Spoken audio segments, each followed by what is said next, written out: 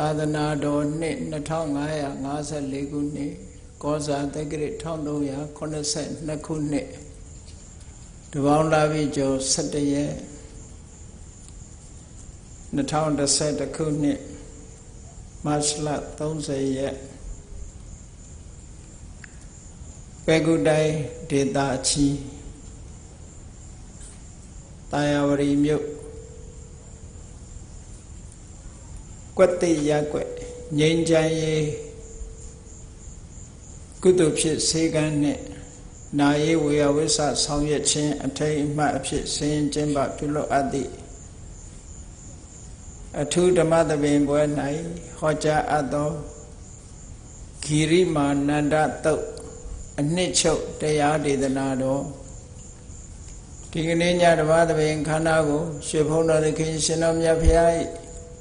မဟာကရုဏာဂုဏ်ကိုအာယုပြုကာတိကျဖွဲ့ဆိုအပ်သောဝန္ဒနာပနာမအာတိတဂါထာကိုရွတ်ဆိုပူဇော်ခြင်းဖြင့်စတင်ကြရအောင်ယောကပကောတိဟိပိယပမေယံကာလံကရွန်တောတိဒုက္ခရာနိခေရံကတောလောကဟိတယာနာထောနမောမဟာကာရုဏိကတတတ္တယောနာထောဝိနိယမြာစွာတတ္တဝါဤချမ်းသာစီးပွားလိုလားတောင်းတဂုံပေါင်းခါသဖြင့်နာထမြညာခြင်းရှင်တော်မြတ်ဖရာသည်ကပ္ပကောတိဟိပိဂရေကဘာအရေးအတွက်သင်္ချာတို့ဖြင့်တော်လဲအပေမေယံရေအတွက်တိုင်းတာဖော်ပြခြင်းကမစွမ်းနိုင်ပါသောကာလံလေးအသင်ချေသိမ့်နေကဘာရှိကြသောကာလပတ်လုံးလောကဣတယတတ္တလောကဤအကျိုးစီးပွားအလုံးငါအတိဒုက္ခရာနိဥ္စာတဲ့ချေလဲအင်္ဂါမေတ္တာကြီးမှသမိတာနှင့်တထာဇနီစွန်ញင်းကြီးဟုကျတိထဘွယ်ငါးသွဲအစုအလွန်ခဲရင်သောအမှုတို့ကိုကရွန်တော်ဖရာဖြစ်ရန်ဤတန်ကြုတ်ကုတ်အာထုတော်မူရသည်ဖြစ်ဖြစ်ခေရန်လက်ချေမျက်လုံးအသက်ဆုံးလည်းရဲ့နှလုံးစိတ်ဝံကိုရောဤပင်မညင်းတို့ကတော်ဘဝတဏ္ဏကျိန်ဖန်များစွာရောက်တော်မူခဲ့ရရှာလေပြီ Mahakarunikata Tadawa Myayenwe Tagedu Tana Chike Makaruna Shin Chidomudo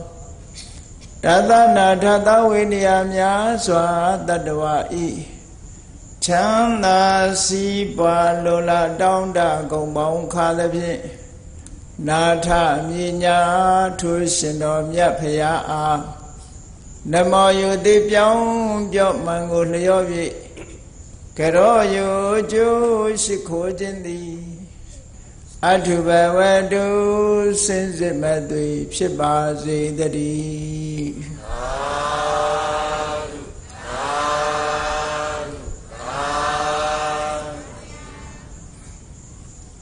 Kirimananda Tau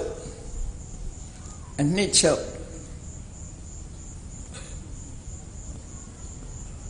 Kirimananda Tau Surah Mama Macham Shinide Kirimananda Mishide Jahango Yasavia a true Hoja beat at Todan Pillow Tidodan Ha Jamayu talk of you that Todan look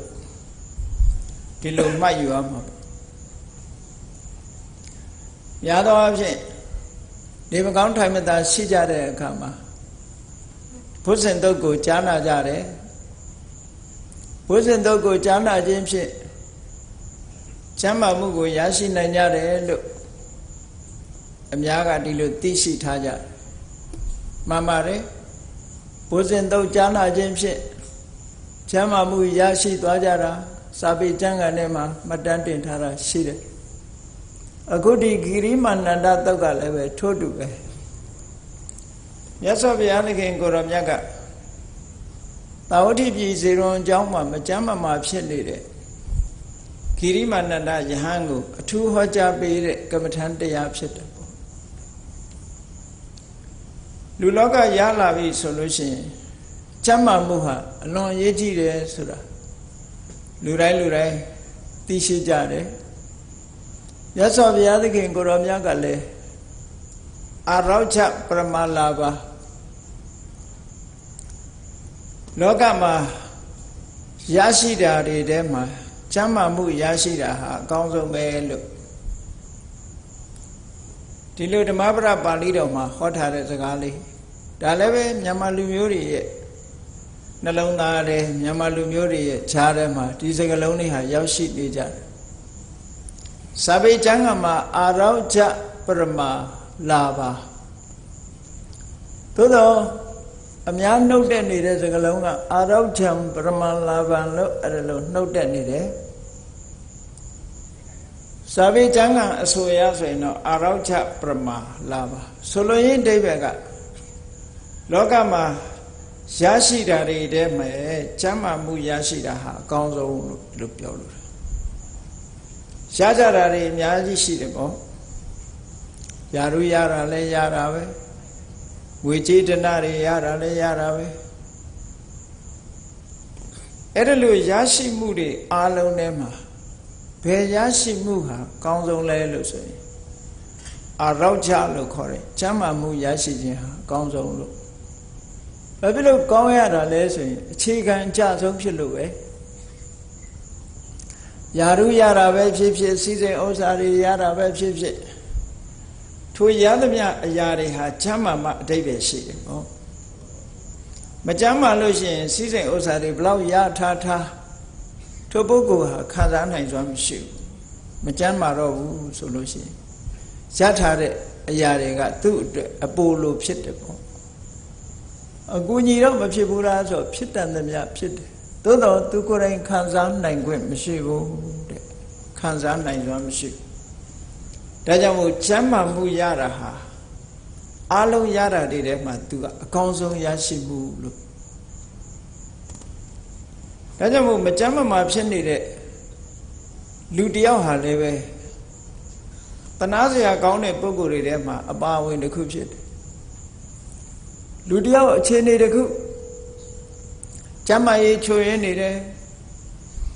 Sigo outside Choyeni de. But one ma a similar solution. A simple Boguri Bagachi သူဒီအခက်ခဲတွေကမြန်လွတ်ပါစေအဆင်ပြေပါစေသူ့အတွက်အရာရာဟာအကောင်းနေတာဖြစ်လာပါစေလို့ဒီလိုနှလုံးထားနိုင်တာကိုဒါကရုဏာလို့ခေါ်တာအစင်မပြေဖြစ်နေတဲ့အပေါ်မှာကျင်နာမှုတွေနဲ့ဖေးကူပေးတာဟာကရုဏာအဲ့တော့ကရုဏာတရားဆိုတာမေတ္တာနဲ့မတူတဲ့သဘောမုဒိတာနဲ့မတူတဲ့သဘောမေတ္တာဆိုတာတော့အလုံးပေါ်မှာမိတ်ဆွေစိတ်ဓာတ်မွေးတာမေတ္တာလို့ခေါ်မိတ်ဆွေလိုသဘောထားတယ်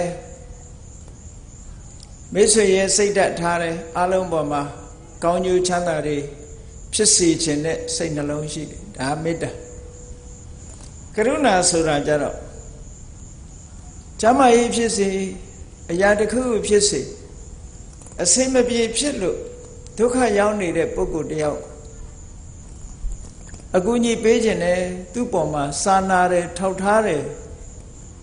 ဒီဒုက္ခတွေကလွတ်စေခြင်းနဲ့ဆိုတဲ့ဖေးမှကူညီတဲ့သဘောတရားတွေဒါတွေကိုကရုဏာလို့ခေါ်တယ်မကြမ်းမမာတဲ့ပုဂ္ဂိုလ်တယောက်ရောက်လာလို့ရှိရင်ပြည့်စုံစောင့်ရှောက်တဲ့ဆရာဝန်တယောက်အနေနဲ့အေးလူနာတယောက်ရောက်လာပြီဆိုရင်စိတ်ထဲမှာဘယ်လိုနှလုံးထားရမလဲဒီပုဂ္ဂိုလ်ဖြစ်ပေါ်လာတဲ့ယောဂဝေဒနာတွေကပျောက်ကင်းသွားပါစေသက်သာသွားပါစေဆိုရင်ဒါကရုဏာလို့ခေါ်တယ်အဲ့ဒါလို့စိတ်နှလုံးထားနိုင်ရမယ်ထားနိုင်မယ်ဆိုလို့ရှိရင်ဝိသသိပ္ပံမေတ္တာပုပ္ပင်ကမံဆိုတာလို့ဝိသသိပ္ပံကရုဏာပုပ္ပင်ကမံစေပညာအတ္တဟာမေတ္တာရှိသွားရှိတယ်တဲ့မေတ္တာနဲ့လောက်ရစေပညာအတ္တသည်ကရုဏာရှိသွားရှိတယ်လို့လည်းပြောရဘယ်ညာပဲဖြစ်ဖြစ်လုပ်ပြီဆိုလို့ရှိရင်ဖြူစင်တဲ့စိတ်ထားလို့ခေါ်တယ်မေတ္တာနှလုံးသားနဲ့လောက်ကင်မှုတွေမှန်သမျှတစ်ဖက်သားမှာအကျိုးသက်ရောက်မှုရှိသည်ဖြစ်စေမရှိသည်ဖြစ်စေမိမိရဲ့နှလုံးသားထဲမှာတော့စင်ကြယ်မှုဆိုတာအပြည့်အဝရှိတယ်မေတ္တာဆိုတဲ့သဘောတရားကမုန်းတိခြင်းဆိုတဲ့ဒေါသရဲ့ဆန့်ကျင်မဲ့သဘောတရားကရုဏာဆိုတဲ့သဘောတရားကတော့အေးဘသူတွေဘာဖြစ်ဖြစ်ငါလွတ်ရင်ပြီးရောဆိုတဲ့တစ်ဖက်သားတွေကိုဖြစ်ချင်ရဖြစ်ပါစေဘသူသေးသေးငတေမာပြီးရောဆိုတဲ့စိတ်ဓာတ်မျိုးမရှိဘူးဒါကရုဏာလို့ခေါ်တယ်အစင်မပြေတဲ့ပုဂ္ဂိုလ်တွေအလုံးအစင်ပြေအောင်ငါတတ်နိုင်တယ်များဖေးမမယ်ကူညီမယ်ဆုံးရှုံးမယ်ဆိုတဲ့စိတ်ဓာတ်ဒါကရုဏာအစင်မပြေတဲ့ပုဂ္ဂိုလ်တွေပေါ်မှာထားတဲ့စိတ်ထားမျိုးမေတ္တာဆိုတာတော့အလုံးပေါ်မှာထားတဲ့စိတ်ဓာတ်မိတ်ဆွေတွေပေါ်မှာထားတဲ့စိတ်ဓာတ်မေတ္တာကရုဏာဆိုတာအစင်မပြေတဲ့ပုဂ္ဂိုလ်တွေပေါ်မှာထားတဲ့စိတ်ဓာတ်မျိုးဒါကြောင့်မို့ကရုဏာကြတော့အကျဉ်းနာလို့ဒီလိုပြောကြတယ်ကရုဏာရဲ့သဘောတရားကကျဉ်းနာမှုတနာမှုဆိုတဲ့နေရာမှာတစ်ဖက်သားရဲ့ဒုက္ခကိုမနေစိမ်ဘူးမကြည့်ရှုစိမ်ဘူးတစ်ဖက်သားဒုက္ခရောက်နေတာကိုကြည့်မနေနိုင်တဲ့အနေအထားတစ်ခုကိုပြောတယ်သို့တော့သူကဘာနဲ့သွားတူတတ်တုံဆိုလို့ရှိရင်တောကနဲ့သွားတူတတ်တယ်လောကမှာတောကရောက်နေတဲ့ပုဂ္ဂိုလ်တယောက်ဟာဒါကရုဏာမဟုတ်ဘူးဆိုပါစို့သားကလေးတယောက်နေမကောင်းနေလို့စိတ်ပူနေတဲ့မိခင်ရာဒါတောကလို့ခေါ်တယ်အဲ့ဒီတောကဟာကြည့်လိုက်ရင်တော့ကရုဏာရောင်ဖြစ်နေတယ်တကယ်တော့တောကဆိုတာဒေါမနတပဲဒေါသနဲ့ရှင်တွဲလာတဲ့မကောင်းတဲ့အကုသိုလ်သဘောတရားပဲအဲ့တော့ကရုဏာဆိုတဲ့နေရာမှာတောကကိုမဖြစ်စေရတောကမဖြစ်ဖဲနဲ့ပုဂ္ဂိုလ်တူတယောက်ပေါ်မှာအကျဉ်းနာထားပြီးတော့ထိုဆင်းရဲကထိုပုဂ္ဂိုလ်ရဲ့ကြုံတွေ့နေရတဲ့ဆင်းရဲဒုက္ခတွေကဘယ်လိုလွတ်အောင်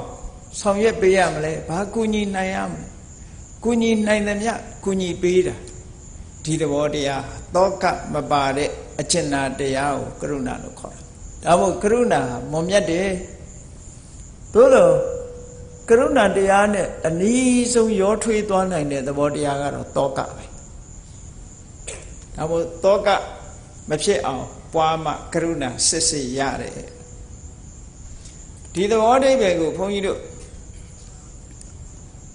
ဂျာမနီနိုင်ငံဗိဓမာသင်္นานသွားပို့ချတော့ကကရုဏာရဲ့သဘောကိုထင်ရှားအောင်ပြောရတဲ့အခါမှာဆိုပါစို့လို့ကရုဏာနဲ့တောကဟာဘယ်လိုကွာခြားတယ်လဲဆိုတာကိုယ့်ရဲ့စိတ်ထားကိုအကဲခတ်လေးလာခြင်းဖြင့်ထင်ရှားသိနိုင်တယ်ဥပမာမယ်accident ဖြစ်လို့လူနှစ်ယောက်ဆေးရုံရောက်တယ်တယောက်ကကိုယ်အမျိုးတယောက်ကတစိမ့်ဖြစ်ကြတာချင်းတူတူပဲဆေးရုံရောက်တယ်ကိုယ်အမျိုးပေါ်ကြတော့ဘာဖြစ်လဲတောကဖြစ်တယ်ဘာဖြစ်လို့လဲဆိုစိတ်ပူတယ်လေကိုယ်အမျိုးဆိုတော်တော်များပြင်းထန်သွားသလားအသက်ဘေးမှာလွတ်ပါမလားဆိုတဲ့တောကတွေနဲ့သွားတာဟိုကိုနဲ့မသိတဲ့ဒဇင်းတွေဟန်ကြတော့တောကမပါဘူးဒီလူလဲဒုက္ခရောက်ရှာတယ်ဒုက္ခလွတ်ပါစေဆိုသူ့ပေါ်မှာတော့တောကမရှိဘူးအစီရင်ဖြစ်လို့ယောဂရသွားလို့ဒုက္ခရောက်သွားလို့တဏှာတာပဲရှိအဲ့ဒီသဘောတရားနှစ်ခုဟာကိုယ်စိတ်ကိုဆန်းစစ်ကြည့်ဆွေမျိုးပေါ်မှာဖြစ်တဲ့စိတ်နေစိတ်ထားနဲ့ဒဇိန်တရားပေါ်မှာဖြစ်နေတဲ့စိတ်နေစိတ်ထားဒီနှစ်ခုတူမတူအဲ့တော့ဆွေမျိုးပေါ်မှာဖြစ်တာကြတော့တောကဒဇိန်တရားပေါ်မှာဖြစ်တာကြတော့ဒါကရုဏာလို့ခေါ်အဲ့ဒါလို့ကရုဏာဆိုတဲ့သဘောတရားဟာကျင်နာမှုတဏ္ဍကျင်နာမှုတဏ္ဍရှိသည့်အတွက်ကြောင့်တစ်ဖက်သားကိုရက်ဆက်ခြင်းကြောက်တွန်းခြင်းဆိုတာမျိုးတွေမဖြစ်ဘူးကရုဏာကသူ့ရဲ့ဒုက္ခကိုဘယ်လိုကယ်တင်ရမလဲဘယ်လိုအကူညီပေးရမလဲဆိုတဲ့မော်မြတ်တဲ့စိတ်ထားနဲ့တတ်နိုင်သမျှကူညီတယ်သို့တော့ကရုဏာရဲ့သဘောတရားကိုစာပေကျမ်းဂန်များမှာဖွင့်ဆိုတဲ့အခါမှာကရုဏာဆိုတဲ့သဘောတရားစိတ်ထဲနှလုံးထဲပေါ်လာလို့ရှိရင်အဲ့ဒီပေါ်လာတဲ့ပုဂ္ဂိုလ်ရဲ့စိတ်ဓာတ်ဟာငြိမ်းချမ်းမှုတော့ပျက်စီးသွားတယ်လို့ဒီလိုပြောတယ်ငြိမ်းချမ်းမှုပျက်စီးသွားတယ်ဆိုတာ excitement ဖြစ်တာပြောတယ်တစ်ဖက်သားပေါ်မှာကျင်နာတယ်ဆိုကြတဲ့က तू ကငြိမ်းငြိမ်းနေလို့မရဘူးဘယ်လိုလုပ်ရပါမလဲဘယ်လိုကူညီရပါမလဲဆိုတော့တောကမပါတဲ့စိတ်လှုပ်ရှားမှုလေးကိုကရုဏာလို့ခေါ်တယ်ဒါကြောင့်မို့စာပေကျမ်းဂန်မှာကံတုခံရုံတတိတိကရုဏာတဲ့စိတ်ရဲ့ချမ်းသာမှုကိုတနည်းအားဖြင့်နှောက်ယှက်ပိတ်ပင်ထားတယ်ဒီတဘာဝတရားဖြစ်လာလို့ရှိရင်လူတယောက်ဟာအေးချမ်းချမ်းနေနိုင်စွာမရှိဘူးပေါ့အဲ့ဒီသဘောတရားလေးတွေဟာတကယ်စဉ်းစားကြည့်မယ်ဆိုလို့ရှိရင်လူတိုင်းမှာဖြစ်ပေါ်လာနိုင်တဲ့စိတ်ကောင်းရှိတဲ့ပုဂ္ဂိုလ်တွေတဏ္ဍာမှာဖြစ်ပေါ်လာနိုင်တဲ့သဘာဝတရားဒါကြောင့်မို့လို့အခုလို့ဆေးပေကံဖွင့်တယ်ကျမ်းမာရေးကူညီဆောင်ရှောက်တယ်ဆိုတဲ့အခါမှာမကျမ်းမာမှာဖြစ်ပြီးတော့ယောဂဝေဒနာရလာတဲ့ပုဂ္ဂိုလ်တွေးလိုက်တာနဲ့တပြိုင်တည်းသူယောဂငါဘယ်လိုကူညီရဘယ်လိုကုစားဘယ်လိုပျောက်ပြီးတော့ရွှင်ရွှင်လန်းလန်းနဲ့ကျမ်းမာအိမ်ပြန်သွားတာကိုဘယ်လိုမြင်ရမလဲဆိုတဲ့ဒီနှလုံးသွင်းတရားလေးရှင်းဒါကရုဏာတရားလို့ခေါ်တာပဲအဲ့ဒီကရုဏာနဲ့စေဝါကုသပေးမယ်ဆိုလို့ရှိရင်ဒါအလုံးကိုမမြတ်တဲ့ကုသိုလ်တစ်ခုပဲအဲ့ဒါလို့စိတ်ထားမျိုးမထားနိုင်ဘူးဆိုလို့ရှိရင်ကတော့ဒါကုသိုလ်ဖြစ်ဖို့အမှန်တမ်းခဲရတယ်ပေါ့ဒါမို့ကုသိုလ်ဖြစ်အောင်အရာရာမှာမိမိရဲ့စိတ်ဓာတ်ပြုပြင်ပြီးတော့ထားဖို့မေတ္တာတို့ကရုဏာတို့ဆိုတာဟာဗျမ္မဝိဟာရလို့ခေါ်တယ်ဗျမ္မဆိုတာမြင့်မြတ်သူတို့ရဲ့ဝိဟာရနေထိုင်မှုမြင့်မြတ်တဲ့ပုဂ္ဂိုလ်ရဲ့နေထိုင်ကြောင်းမြင့်မြတ်တဲ့ပုဂ္ဂိုလ်ရဲ့စိတ်နေသဘောထားဒီလိုဆိုလိုတာပေါ့အဲ့ဒါကြောင့်မလို့ဒီကရုဏာတရားကိုရှေ့ထားပြီးတော့အခုလိုမကြမ်းမမာတဲ့ပုဂ္ဂိုလ်တွေအတွက်ရှိပြမှန်းထားမိမိတို့ကိုယ်တိုင်ဆင်းရဲဒုက္ခခံစားပြီးတော့အများရဲ့ဆင်းရဲဒုက္ခယောဂဝေဒနာရောက်နေတဲ့ပုဂ္ဂိုလ်ရဲ့ဆင်းရဲဒုက္ခကိုသက်သာပါစေလွတ်ကင်းပါစေပျောက်ကင်းပါစေဆိုရက်စိတ်တော်ရနဲ့လောက်ကင်ဆောင်ရတဲ့သမားအလွန်မမြတ်တဲ့လုပ်ငန်းတစ်ခုပါ တစ်ဖက်ကလည်းအကျိုးစီးပွားကိုလိုလားလို့မေတ္တာဖြစ်တယ်တစ်ဖက်ကလည်းဒုက္ခရောက်နေတဲ့အချိန်တိုင်းမှာဒုက္ခကလွတ်ပါစေဆိုတဲ့ဆန္ဒရှိလို့ကရုဏာဖြစ်တယ်မိမိတို့ကုသပေးလိုက်လို့ချမ်းသာမှုရသွားတဲ့ပုဂ္ဂိုလ်ရွှင်ရွှင်လန်းလန်းနဲ့မိသားစုနဲ့အိမ်ပြန်သွားတာကိုမြင်လဲရလို့ရှင်လဲမုဒိတာဖြစ်တယ်ပေါ့နောက်ဆုံးမှာကုလို့မရတော့ဘူးဆိုတဲ့ပုဂ္ဂိုလ်ကြတော့သဗ္ဗေတ္တကမ္မတကအဲ့ဒါကြတော့ဥပေက္ခလို့ခေါ်တယ်အဲ့ဒါလို့မောမြတ်တဲ့စိတ်ဓာတ်ရှိတဲ့ပုဂ္ဂိုလ်တိုင်းဟာအများပေါ်မှာမေတ္တာထားနိုင်တယ်ကရုဏာထားနိုင်တယ်မုဒိတာထားနိုင်တယ်ဥပေက္ခထားနိုင်ဥပေက္ခဆိုတာလွဲမှားစွာအတိတ်ပဲဖော်တတ်ကြဥပေက္ခဆိုတာဂိူးမဆိုင်ဘူးဘာကြီးဖြစ်ဖြစ်ပြစ်ထားလိုက်မယ်ဆိုတာမျိုးကိုဥပေက္ခလို့ဗမာတွေနားလည်နေကြအဲ့ဒီအတိတ်ပဲကိုပြောတာမဟုတ်ဘူးမေတ္တာလို့အကျိုးစီးပွားကိုလိုလားပါစေဆိုတဲ့စိတ်လှုပ်ရှားမှုမရှိဘူးကရုဏာလို့ကျင်နာသနာခြင်းဆိုတဲ့စိတ်လှုပ်ရှားမှုမရှိဘူးမုဒိတာလို့တစ်ဖက်သား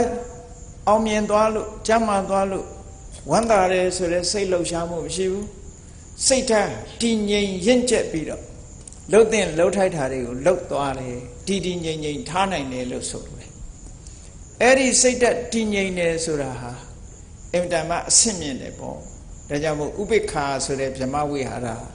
အဆင့်အင်တန်မှမြင့်တယ်တမာရီစွမ်းအားနဲ့မှဒီဥပေက္ခဆိုတာကိုထိန်းထားနိုင်တယ်ပေါ့လူတွေပြောတဲ့ဥပေက္ခလို့ဆိုတာခီးမဆိုင်ပဲနဲ့ပြစ်ထားလိုက်ဟာဒီကောင်ပြောမကောင်းဥပေက္ခပြုလိုက်ဥပေက္ခပြုလိုက်ဆိုတာမျိုးကြတော့ဒီဟာကမမှန်ကန်တဲ့အဓိပ္ပာယ်ကိုဖော်ဆောင်နေကြတာဥပေက္ခဆိုတာစိတ်လှုပ်ရှားမှုခင်းပြီးတော့လှုပ်တဲ့လှုပ်ထိုက်တာကိုလှုပ်ပေးတာဆိုပါစို့ဥပေက္ခရဲ့သဘောလေးကိုနားလည်အောင်ပြောမယ်ဆိုရင်လူတယောက်ကကိုယ်ချီးမွမ်းလဲချီးမွမ်းသည့်အတွက်ကြောင့်သူ့ကိုဖေဘာမပေးဘူးလူတယောက်ကကိုယ်ကိုစော်ကားတယ်စော်ကားလို့စော်ကားသည့်အတွက်ကြောင့်လဲမုန်းတီးမှုမလုပ်ဘူးစော်ကားတဲ့လူပဲဖြစ်ဖြစ်ချီးမွမ်းတဲ့လူပဲဖြစ်ဖြစ်သူတို့နှစ်ယောက်ရဲ့ပြုမှုချက်ကိုလုံးဝစိတ်ထဲမှာမထားဘဲနဲ့ဒီနှစ်ယောက်လုံးပေါ်မှာလှုပ်တဲ့လှုပ်ထိုက်တာကိုလှုပ်ပေးတာတဲ့အဲ့ဒါဥပေက္ခပဲပေါ့ဒါဖယားလောင်းနေမှာပါရမီ7ပါးထဲမှာဖြစ်ရတဲ့အခါမှာဥပေက္ခပါရမီဆိုတာဖြစ်ရဒါစိတ်ရဲ့ရင့်ကျက်မှုပြအဲ့ဒါလို့စိတ်ဓာတ်ရဲ့ရင့်ကျက်မှုမှမရှိဘူးဆိုရင်ဖယားဆိုတဲ့ပုဂ္ဂိုလ်မဖြစ်နိုင်ဘူးဥပေက္ခပါရမီဆိုတာတတ္တဝါတွေကိုဥပေက္ခပြုတာမဟုတ်ဘူးပတ်ဝန်းကျင်တတ္တဝါတွေရဲ့ကိုယ့်အပေါ်မှာလှုပ်ရက်ကိုဥပေက္ခပြုတယ်လူကိုဥပေက္ခမပြုဘူးလူရဲ့လှုပ်ရက်ကိုဥပေက္ခပြုတယ်လူရဲ့လှုပ်ရက်ဆိုတာကိုယ့်ကိုစော်ကားတာလားကိုယ့်ကိုချီးမွမ်းတာလားစော်ကားတာပဲဖြစ်ဖြစ်ချီးမွမ်းတာပဲဖြစ်ဖြစ်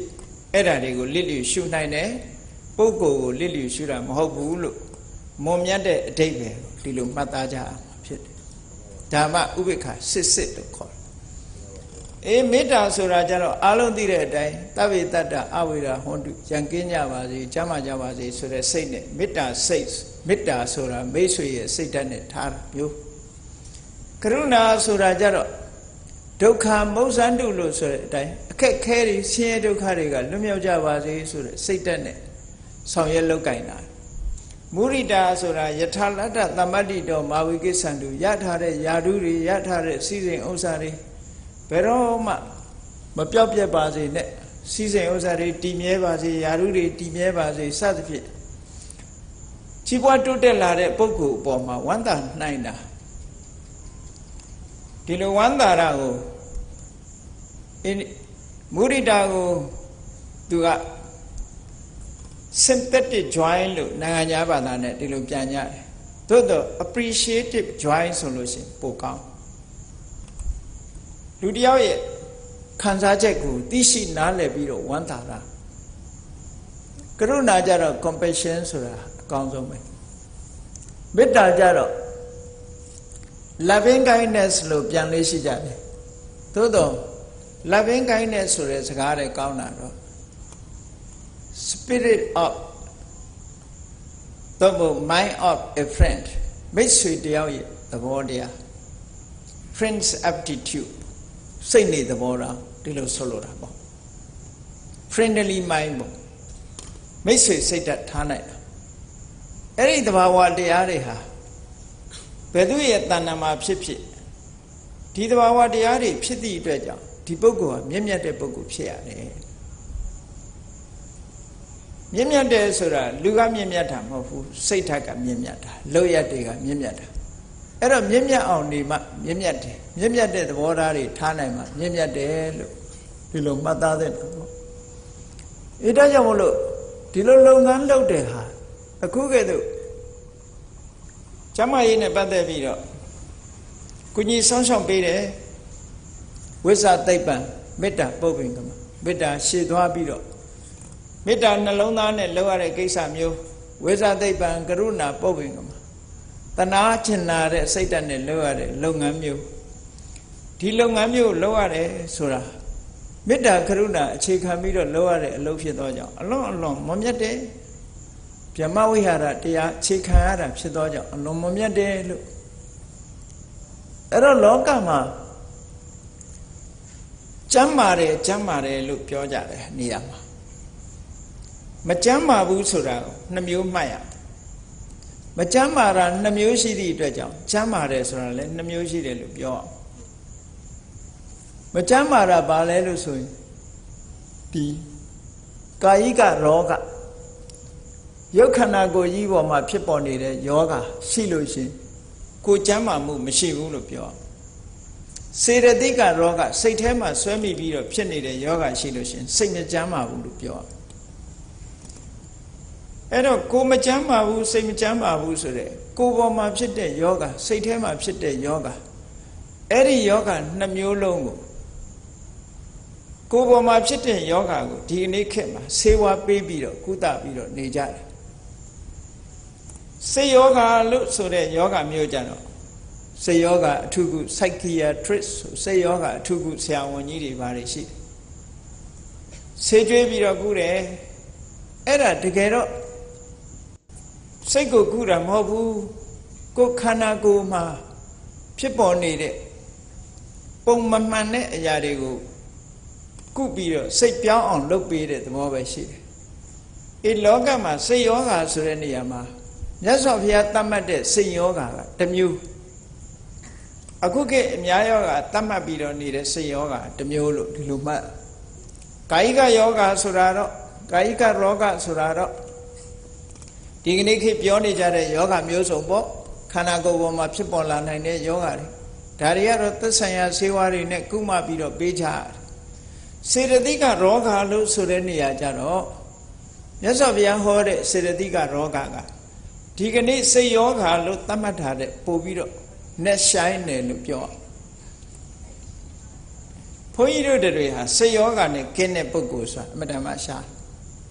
စိတ်ယောဂါနဲ့ကင်းတဲ့ပုဂ္ဂိုလ်ဟာယန္နာပုဂ္ဂိုလ်ပဲဖြစ်တယ်။ဉာဏ်တဲ့ပုဂ္ဂိုလ်တွေကအနည်းနဲ့အများစိတ်ထဲမှာကိလေသာတွေဖြစ်ပွားနေသည့်ကြောင့်စေတသိက်ကယောဂါလို့ခေါ်တယ်စိတ်ယောဂါရှိနေကြတာလေကြီးပဲအဲ့ဒီစိတ်ယောဂါတွေပျောက်အောင်ကုသတဲ့နည်းကတော့ဘုရားမြတ်စွာရဲ့တရားတော်တွေမှာပဲရှိတယ်ပေါ့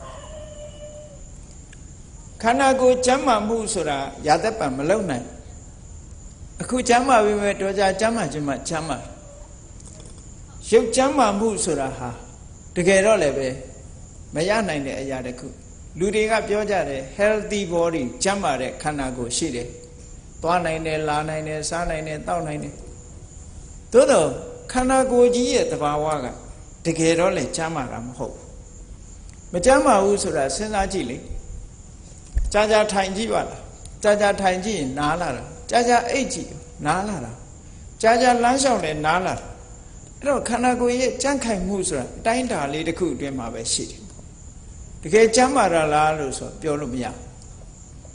ဘူးစိတ်ကျမ်းမာတာကြတော့အဲ့ဒီတဲ့အဓိပ္ပာယ်မြတ်စွာဘုရားကလေးနဲ့ဟောထားတာကြတော့စိတ်ကျမ်းမာမှုဆိုတာဘာလဲစိတ်ထဲမှာလောဘဖြစ်တာတို့ဒေါသဖြစ်တာတို့မောဟဖြစ်တာတို့ရှိနေသေးတယ်မြတ်ကိလေသာတွေရှိနေသေးတယ်မြတ်စိတ်ကျမ်းမာမှုမရသေးဘူးဟုတ်တာပေါ့လောကကြီးမှာလောဘတွေဒေါသတွေမောဟတွေလွှမ်းမိုးနေတဲ့စိတ်ဓာတ်ရှိတဲ့ပုဂ္ဂိုလ်တယောက်ရဲ့ ဒီစိတ်ထားဟာဘယ်တော့မှပုံမှန်မဖြစ်နိုင်ပုံမှန်မဖြစ်ဘူးလို့ဆိုကြတဲ့ကစိတ်ပုံမှန်မရှိဘူးဆိုကြတဲ့ကပြောမယ်ဆိုလို့ရှိရင်ဒါစိတ်ဒဇယောဂတဲ့ပေါ့စိတ်ယောဂရှိတဲ့ပုဂ္ဂိုလ်လို့ပြောဒီလေဘုန်းကြီးတို့တွေစိတ်ကြည်နေတဲ့အခါတစ်မျိုးစိတ်မကြည်တဲ့အခါတစ်မျိုးလူတွေကဒေါသမဖြစ်ဘူးဆိုရင်ပြုံးနဲ့နေကြတာဒေါသဖြစ်ပြီဆိုကြတဲ့ကပုံစံပြောင်းသွားတယ်တကယ်တော့ပြောမယ်ဆိုရင်ဒါလည်းပဲစိတ်ဖောက်ပြန်မှုတစ်မျိုးပဲပေါ့စိတ်ရဲ့ဒီအကျိုးသက်ရောက်မှုရုပ်ခန္ဓာပုံမှာလာပြီးတော့ပေါ်လာအေးလောကီနည်းအနေနဲ့စိတ်ချမ်းပါတယ်ဆိုတာတာမန်ပုဂ္ဂိုလ်တွေကိုလို့စိတ်ချမ်းပါတယ်လို့သတ်မှတ်ကြတယ်စိတ်ချမ်းပါတယ်လို့သတ်မှတ်တယ်အဲ့ဒီစိတ်ချမ်းပါတယ်အဆင့်ထိအောင်မရဘဲနဲ့သူများနဲ့မတူတဲ့ abnormal ပေါ့ mind အနေနဲ့ abnormal ဖြစ်လာသူများမမြင်တာတွေမြင်လာတယ်သူများမတွေးသလိုတွေးလာတယ်ဆိုတဲ့ပုဂ္ဂိုလ်ကြတော့စိတ်မချမ်းသာတဲ့ပုဂ္ဂိုလ်လို့ဆိုပြီးတော့ psychiatric တို့ကကုသပြီးတော့ပေးကြတယ်ဘုရားတရားတော်ရကတော့စိတ်ချမ်းသာမှုဆိုတာယန္တာဖြစ်တော့မှစိတ်ချမ်းသာမှုရယန္တာဖြစ်သွားတဲ့ပုဂ္ဂိုလ်တရားဟာလောဘဖြစ်เสียအာယုန်နဲ့တွေ့လဲလောဘမဖြစ်တော့ဒေါသဖြစ်เสียအာယုန်နဲ့တွေ့လဲဒေါသမဖြစ်တော့သူ့မှာပြောင်းလဲမှုဆိုတာဘာတစ်ခုမှမလာတော့စိတ်ဟာတည်ငြိမ်ပြီးတော့ယောဂဆိုတာမဖြစ်လာတော့အဲ့တော့ကိုယ်ချမ်းသာမှုဆိုတာတခဏပဲရှိတယ်စိတ်ချမ်းသာမှုကသာထာဝရလို့ဒီလိုဆိုလိုတာအဲ့ဒါကြောင့်မြတ်စွာဘုရားရဲ့တရားတော်တွေကစိတ်ချမ်းသာမှုကိုဦးစားပေးတယ်မြတ်စွာဘုရားကနကုလပိတာဆိုတဲ့တရားကြီးကိုဟောထားတဲ့တရားလေးတစ်ခုဟာအမှန်တမ်းမှတ်သားလိုက်တဲ့တရားတစ်ခုပဲနကုတပိတာဆိုတဲ့တရားကြီးကမြတ်စွာဘုရားနဲ့အလွန်ရင်းနှီးတယ်အလွန်ရင်းနှီးတော့ဘယ်တော့ပဲဘုရားစီလာသိရင်းနှီးတဲ့တရားကိုပြောတယ်အသက်အရွယ်ရလာတဲ့အခါသူမှကျမ်းမာရေးမကောင်းဘူး။အိုမင်းမစွမ်းရှိလာတော့ဘုရားစီမကြမလာနိုင်ဘူး။အေးကျမ်းမာရေးလေးရတော့ကြောင်းလာပြီးတော့မြတ်စွာဘုရားကိုလျှောက်တယ်ရှင်ဘုရားတဲ့တပည့်တော်အသက်တွေကြီးလာပြီတဲ့။ခန္ဓာကိုယ်ကြီးကလည်းအမြဲတမ်းနာကျင်ကြိုက်ခဲနေတယ်။ရှင်ဘုရားတို့လည်းအမြဲတမ်းလာပြီးတော့မဖူးတွေ့နိုင်ဘူးဘုရားတဲ့။တပည့်တော်ကိုဩဝါဒလေးပေးပါအောင်တဲ့ဆိုပြီးတော့လျှောက်တော့မြတ်စွာဘုရားကဗာမင်းရှိလို့ဆိုရင်ဟုတ်တာပေါ့တခါကြီးခန္ဓာကိုယ်ကြီးဆိုတာဘယ်တော့မှကျမ်းမာတယ်မရှိပါဘူးတဲ့ခန္ဓာကိုယ်ရထားတဲ့ပုဂ္ဂိုလ်တယောက်ကကျမ်းမာပါတယ်လို့ပြောရင်မသိလို့ပြောတာပါတဲ့မိုက်မဲလို့သူပြောတာပါအမှန်မသိလို့သူပြောတာဖြစ်တယ်အဲ့တော့ဒီစကားကိုထောက်ထားမယ်ဆိုရင်ကျမ်းမာတယ်လို့ပြောတာဟာမသိလို့ပြောတာတဲ့မြတ်စွာဘုရားကာယကဆိုတာခန္ဓာကိုယ်ဆိုတာဘယ်တော့မှမကျမ်းမာဘူးတဲ့ဘာဖြစ်လို့လဲဒါဘုရားဟောတဲ့အဆင့်နဲ့တမန်လူတွေသိတဲ့အဆင့်ကမတူဘူးပေါ့ဘုရားဟောတဲ့အဆင့်ကခန္ဓာကိုယ်ကြီးဆိုတာတဲ့ဒီအန္တဘူတော်ကြက်ဥငှက်ဥလိုပဲအထိခိုက်မခံဘူးလေဟုတ်တယ်ပေါ့ဈေးတဲ့ကြက်ဥသွားဝယ်လို့ရှိရင်မတန်တတိထားရတယ်လေကွဲကြသွားနိုင်တယ်ခန္ဓာကိုယ်ကလည်းတူတူပဲလေမှောက်ရက်လဲလိုက်လို့ရှိရင်အယိုးကျိုးသွားနိုင်တယ်ကွဲသွားနိုင်တယ်ပြဲသွားနိုင်အဲ့ဒါတွေမဖြစ်အောင်ထူးသတိထားကျဲဥငှက်ဥကမှတခါတလေအခွန်မာသေးတယ်ခန္ဓာကိုယ်မှာအခွန်မာမရှိဘူးကျဲဥငှက်ဥတွေကအထဲထဲကအစီကိုခြင်ကဖောက်ပြီးမစုပ်နိုင်ဘူးလူရဲ့ခန္ဓာကိုယ်ကြတော့ခြင်ကအသာလေးနဲ့ထိုးပြီးသွေးတွေစုပ်ယူလို့ရတယ်အဲ့တော့ပြောမယ်ဆိုရင်လူရဲ့ခန္ဓာကိုယ်ဟာအရေပြားလေးနဲ့ဖုံးထားလို့ကျမ်းမာတယ်ဆိုတာမရှိနိုင်ဘူးတဲ့ဒါကြောင့်မို့မြတ်စွာဘုရားကအဲ့ဒီတော့ဒီလိုနှလုံးသွင်းပြီးကျင့်ပါဆိုပြီးဩဝါဒပေးလိုက်တဲ့စကားလေးတစ်ခုอ่ะအတုရကာယတမေတတော်စိတ်တံအနာတုရဘောဟိတတိခန္ဓာကိုယ်ကြီးမမာခြင်းနေပါစေမကြမ်းမာခြင်းနေပါစေနာခြင်းနာခြင်းပါစေစိတ်ကြမ်းမာစေရမယ်စိတ်မနာစေရဘူးလို့စောင့်တည်ပြီးတော့ကျင့်သုံးပါဟောဒီစကားဟာအလုံးကိုမှတ်သားလိုက်တဲ့စကားပဲခန္ဓာကိုယ်ဆိုတာအမြဲတမ်းကုမနေရမှာပဲရုပ်ဆိုတာအမြဲတမ်းကုမနေရအဲ့တော့စိတ်ချမ်းသာမှုကိုအာရုံစိုက်ကြရမယ်လောကလူတွေကကိုယ်ခန္ဓာချမ်းသာမှုကိုသာလေအာရုံစိုက်ကြတယ်စိတ်ချမ်းသာမှုကိုမချမ်းသာဘူးလို့တောင်မထင်ဘူးချမ်းသာတယ်လို့ပဲထင်တယ်ဒါကြောင့်မို့စိတ်ထဲမှာဖြစ်ပေါ်နေတဲ့စိတ်ရဲ့ချမ်းသာရေးချွတ်တဲ့မှုကိုလူတွေဟာတတိပဋ္ဌာန်းမိကြဘူးတဲ့ဒါကြောင့်မို့လို့မြတ်စွာဘုရားကစိတ်ချမ်းသာအောင် ကြိုးစားရမယ်လို့ဒီလိုခေါ်တာအဲ့တော့စိတ်ချမ်းသာမှုကြိုးစားရမယ်ဆိုတဲ့အခါဘယ်လိုကြိုးစားရမလဲဘာတွေနဲ့ကြိုးစားစိတ်ချမ်းသာသွားပြီဆိုလို့ရှိရင်ရုပ်လည်းပဲချမ်းသာသွားစိတ်နဲ့ရုပ်ဒီနှစ်ခုဟာဆက်သွယ်ပြီးတော့နေတယ်။ညာတော့အပြင်ခန္ဓာကိုယ်မှာယောဂရတာတွေဟာစိတ်နဲ့ပတ်သက်တာတွေတော်တော်လေးများတယ်။ဘာလို့လဲဆိုရုပ်မှာရုပ်ခန္ဓာကိုယ်ကြီးမှာအကြောင်းတရား၄မျိုးရှိတယ်။ကံကြောင့်ဖြစ်တာရှိတယ်၊စိတ်ကြောင့်ဖြစ်တာရှိတယ်၊ဥရုကြောင့်ဖြစ်တာရှိတယ်၊အာဟာရကြောင့်ဖြစ်တာရှိတယ်။ကံကြောင့်ဖြစ်တာကြတော့ကံကိုပဲကောင်းတဲ့ကံကိုလုပ်ပေးဖို့ပဲလိုအပ်တယ်။စိတ်ကြောင့်ဖြစ်တာကြတော့စိတ်ကိုပြင်ဖို့လိုအပ်တယ်။ဥရုကြောင့်ဖြစ်တာကြတော့မိမိနဲ့တင့်တော်တဲ့ဥရုနဲ့နေထိုင်ဖို့အာဟာရကြောင့်ဖြစ်တာကြတော့မိမိနဲ့တင့်တော်တဲ့အာဟာရကိုစားဖို့လို့ဆိုတဲ့ဒီနည်းတွေကိုအသုံးပြုဖို့ပဲအရေးကြီးတာဆိုင်ရာအကြောင်းတရားတွေကိုထပ်မံဖြည့်ပေးခြင်းအပြင်ခန္ဓာကိုယ်ရဲ့ကျန်းမာမှုဆိုတာရရှိလာနိုင်တယ်တဲ့ဒါကကိုယ်ကျန်းမာရေးနဲ့ပတ်သက်တယ်အဲ့ဒီထဲမှာကြည့်စိတ်ကိုခန္ဓာကိုယ်ရဲ့အကြောင်းတစ်ခုတည်းထည့်သွင်းထားတယ်စိတ်မကျန်းမာဘူးဆိုလို့ရှိရင်ရုပ်လည်းမကျန်းမာမှာဖြစ်တယ်အမှန်တမ်းထင်ရှားတယ်လေစိတ်တက်ကြနေတဲ့လူတယောက်ဘယ်လိုမှမလန်းဆန်းနိုင်ဆုံးရှုံးတာကျန်းမာရေးဆို depression ဖြစ်နေပြီဆိုတဲ့ပုံကိုတယောက်ဟာဘယ်လိုမှကျန်းမာရေးမရနိုင်တခါတည်း blood pressure လို့ခေါ်တဲ့ဒီသွေးရဲ့ဖိအားတွေတိုးတက်ပြီးသွေးတိုးယောဂလို့သွေးရဲ့ညှက်အားတွေများပြီးတော့ဒီလိုယောဂတွေဖြစ်တယ်ဆိုတဲ့နေရာမှာအငံနေစားလို့ဖြစ်တယ်လို့လည်းပြောကြတယ်တဘာဝကဖြစ်တယ်လို့လည်းပြောတခြားယောဂကြောင့်ဆက်သွယ်ပြီးတော့ဖြစ်တယ်လို့လည်းပြောကြတယ်တခါတလေကျဘာကြောင့်ဖြစ်တယ်ဆိုတာကိုမသိအောင်ဖြစ်ရ unknown cause လို့တချို့ကလည်းပြောတယ်အဲ့တော့အဓိကဘာလဲလို့ဆိုရင်နောက်ပိုင်းကျတော့စိတ်ကြောင့်ဖြစ်တာပို့ပြီးတော့အဓိကကြာလာစိတ်ကြောင့်မို့လို့လူရဲ့ခန္ဓာကိုယ်ရဲ့ဖောက်ပြန်မှုတွေဟာတွေ့ရှိလာ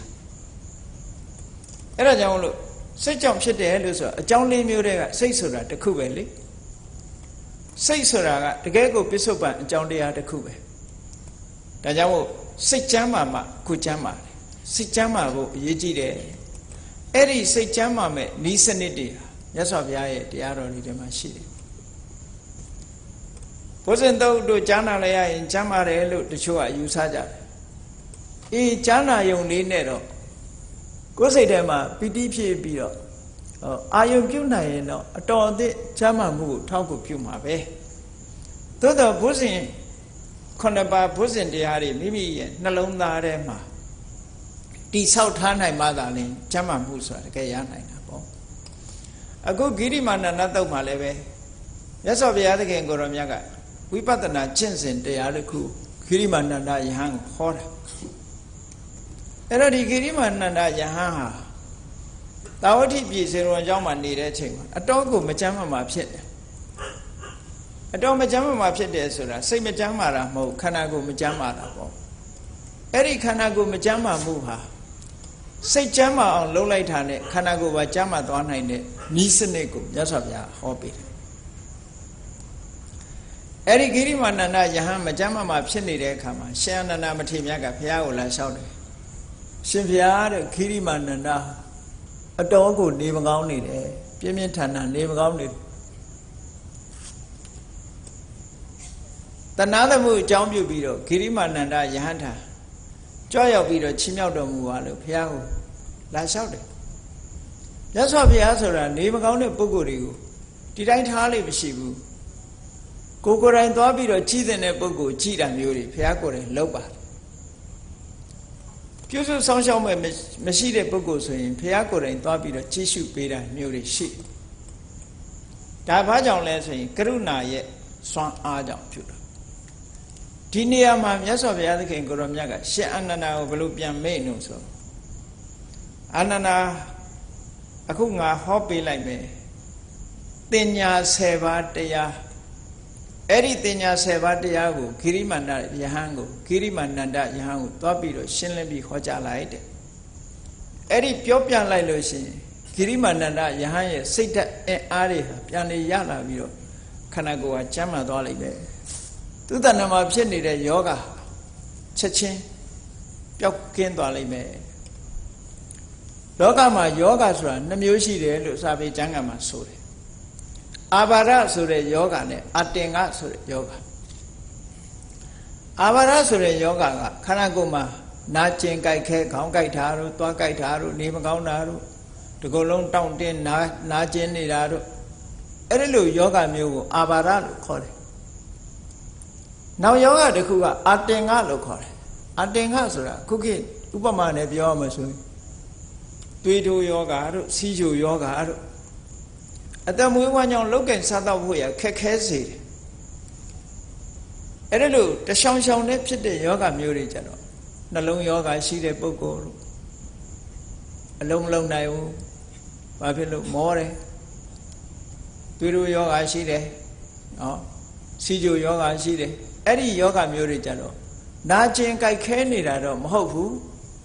Todo, Atenga, so they die. At the Muwan young. At the Muwan look for cake. To me, I look, Chamberlain cannot. Erilu Yoga and the music at me. The Kirimananda Yahan Kanzani Abara Sure Yoga Mube. The Golong Najin Kai Kaviro, Sayadaw Yauni Che. Yaswabiaga, Shananao, Tinya Seva. We better not change the Nigo, hobby light. Eddie, we better not change the Nigo, Nayan Nebe. Do we better not change in Tinya Seva, they are Nalaita Nebe. Say the Quema, Matale Avene, Kiriman and Naya, Yoari Yogeno. Erane Padabiro. Pancho Yoga Piawara Nesura. Since I cheated. Kirimananda Yaha. We better not change the coup, gently the book. Kanago Sura, the Karaka Yoga, we are not a chipola at the port. Erilu Yoga, we are not a chipola at come. Sata and Aga. She the yoga, Tamari Swan Arua, she needed yoga, John Lana. But John Lana need a job. Yoga got from Mutar. Any chamber, Yasab Yaga. To Chinny, we better Swan Aru, 2 million people. We better Swan, we better Deyaru, do Najala de Kaja. Sick con aria, Pumyala Reka. People need a yoga, we are not from Mutone. Dignity came my leve. Shaydarima, Madani Shirabe. The Gago, the Mari gone. The Ato de Buguriha. Nalo Yoga Pialdora Shire, Tuiru Yoga Pialdora Shire. Babilo Rosway. Say con Ariga, Di Wirinari, Lomudon and Lube. Say Sura. Mimi Danama, Pipolara Nedabine, Jodiago, Tolobi that shit. To a Muepa Nedabine. To Muepa Pichin, Say Pipogen, Jodiago, do Tolodi. Pelo Ubamale, Chime solution, Piona Mili, Tona Lucian, Piona Mili, Lena Lighter Nedabine, Leon Sura Yala. Anyway, say that later cook. She later Nedabine, to Sika Nebido. Chilene, Sikli, Pilla Lucian, Eddie Chilene, Sika. Come yet, citizen Yodi, Chipoise. Eddie Chilene, citizen Yodi, Chipola, Kajal. Jamamu, now she pipiro, say it up, she needed. Unhealthy body, said it. Kanagurema, she did, to it. Eraria, change that not do a do, Piautora. Now count it, to it, Sato Vida Piedon. Seika, a county, he took with the dredge, a county of Yala. Yala, look, Luya Kanago, Haleve Jamala, Tilo Sasamushila. Dajawo Kirimananda Yahango, Hoja be the Tinya de Arigo. Poido de Madana Yubido. Mimi say that con Arigo, Pitin Beta Mesoye. Jama Mua, Mimi say con Ariosa. Jama Muri Yashila Nine Sura, Decha. Poido de Karunga. ဟောပေးထားတဲ့တရားတစ်ပုဒ်ထဲမှာယောဂခုစားစိတ်စွမ်းအားဆိုတဲ့အထဲမှာဒီဂိရိမာနန္ဒတုတ်ကိုအကျဉ်းလေးထုတ်ပြီးတော့ပြောထားဖို့လေပေါ့အခုဒီကနေ့ညအဲ့ဒီတုတ်ကိုအကျယ်အားဖြင့်မှတ်သားနိုင်ကြဖို့အဲ့တော့ဂိရိမာနန္ဒယဟန်ကိုဟောပေးတဲ့တင်ညာ10ပါးဆိုတာဝိပဿနာတရားတစ်ခုပဲရှင်အနန္ဒာကမြတ်စွာဘုရားစီကသင်ယူပြီးတော့ဂိရိမာနန္ဒယဟန်ကိုသွားပြီးတော့ရှင်းပြတယ်နံပါတ်1တင်ညာကဘာလဲလဲဆိုရင်အနိစ္စတင်ညာသူကိုယ်တိုင်ကလည်းတရားထုတ်နေတဲ့ပုဂ္ဂိုလ်ဆိုဘုန်းကြီးတို့တွေလည်းကိုယ့်ရဲ့ခန္ဓာကိုကြည့်လိုက်မယ်ကိုယ့်ဘဝကိုခြုံငုံပြီးတော့ကြည့်မယ်ဆိုရင်ဘုန်းကြီးတို့တွေမှာရုပ်ခန္ဓာကြီးရှိတယ်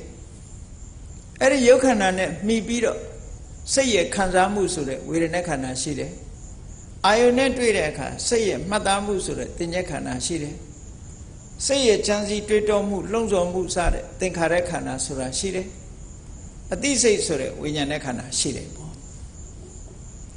အဲ့ဒီခန္ဓာ၅ပါးထဲမှာတဏှာဒိဋ္ဌိနဲ့ဆွဲယူထားတဲ့တဏှာဒိဋ္ဌိနဲ့ဆွဲတယ်ဆိုတာတဏှာရဲ့အမြင်နဲ့ဒီခန္ဓာကိုငါဟာလို့ဆွဲတယ်ဒိဋ္ဌိအမြင်နဲ့ဆွဲရင်ငါလို့ဆွဲတယ်အဲ့ဒါလို့တဏှာဒိဋ္ဌိနဲ့ဆွဲယူထားတဲ့ဥပါဒံလို့ခေါ်ရတဲ့ဥပါဒံနဲ့ခန္ဓာလို့ခေါ်တယ်ဒီခန္ဓာ၅ပါးဟာမြဲတဲ့အဟာမဟုတ်ဘူးဖြစ်ပြီးရင်ပျက်စီးသွားတာပဲအကြောင်းတိုက်ဆိုင်လို့ပေါ်လာတာပေါ်လာပြီးရင်ပြတ်သွားတဲ့သဘောရှိတယ်လို့မမြဲတဲ့သဘောကိုဆင်ញင်စဉ်းစားပေးဖို့လိုအပ်တယ်ခက်ချမ်းချမ်းလေးတွေးကြည့်လိုက်လို့ရှင်ဘုန်းကြီးတို့တွေအခုအသက်50 60 80ရောက်နေတဲ့ပုဂ္ဂိုလ်တွေဟာပြန်စဉ်းစားကြည့်မိခင်ဝမ်းကကျွတ်လာကစားငယ်ငယ်တုန်းကအရွယ်ငယ်ငယ်တုန်းကရုပ်တည်မရှိမှမရှိပါဘူးအမရှိတဲ့ချက်ချင်းပြောင်းသွားတာမဟုတ်ဘူးနေ့စဉ်နဲ့အမျှတရွေ့ရွေ့ပြောင်းလဲပြီးတော့တာဘာနဲ့ဥပမာတူတော့ဆိုရင်မြစ်ရည်ကြီးစီးနေတဲ့အခါဒီမြစ်ရည်ဟာတဖြည်းဖြည်းပြောင်းနေတယ်လို့ပဲဘုန်းကြီးတို့တွေရဲ့တဏ္ဍာမှာရှိတဲ့ရုပ်ခန္ဓာကိုယ်ကြီးကတဖြည်းဖြည်းပြောင်းနေတာဒါကြောင့်မို့ getting older and older older o လာခုံပြီးတော့သွားတာမဟုတ်ဘူးမနေ့ကယုံနဲ့ဒီနေ့ယုံမတူတော့ဘူးခနေ့ယုံနဲ့လက်ဖြင့်ဟာယုံနဲ့မတူသို့တော့မတူဘူးဆိုတာဟာမသိတာတဲ့အတွက်ကြောင့်ဘုန်းကြီးတို့တွေကပြောင်းမှန်းမသိဘူးဟော7နှစ်လောက်ရောက်သွားပြီဆိုရင်ပြောင်းမှန်းသိသွားတယ်အနှစ်20လောက်ဆိုပြောင်းမှန်းသိသွားပို့ပြီးတော့သိတာထင်ရှားတာငယ်ငယ်တုန်းကယုံလေးကိုဓာတ်ပုံရိုက်တာ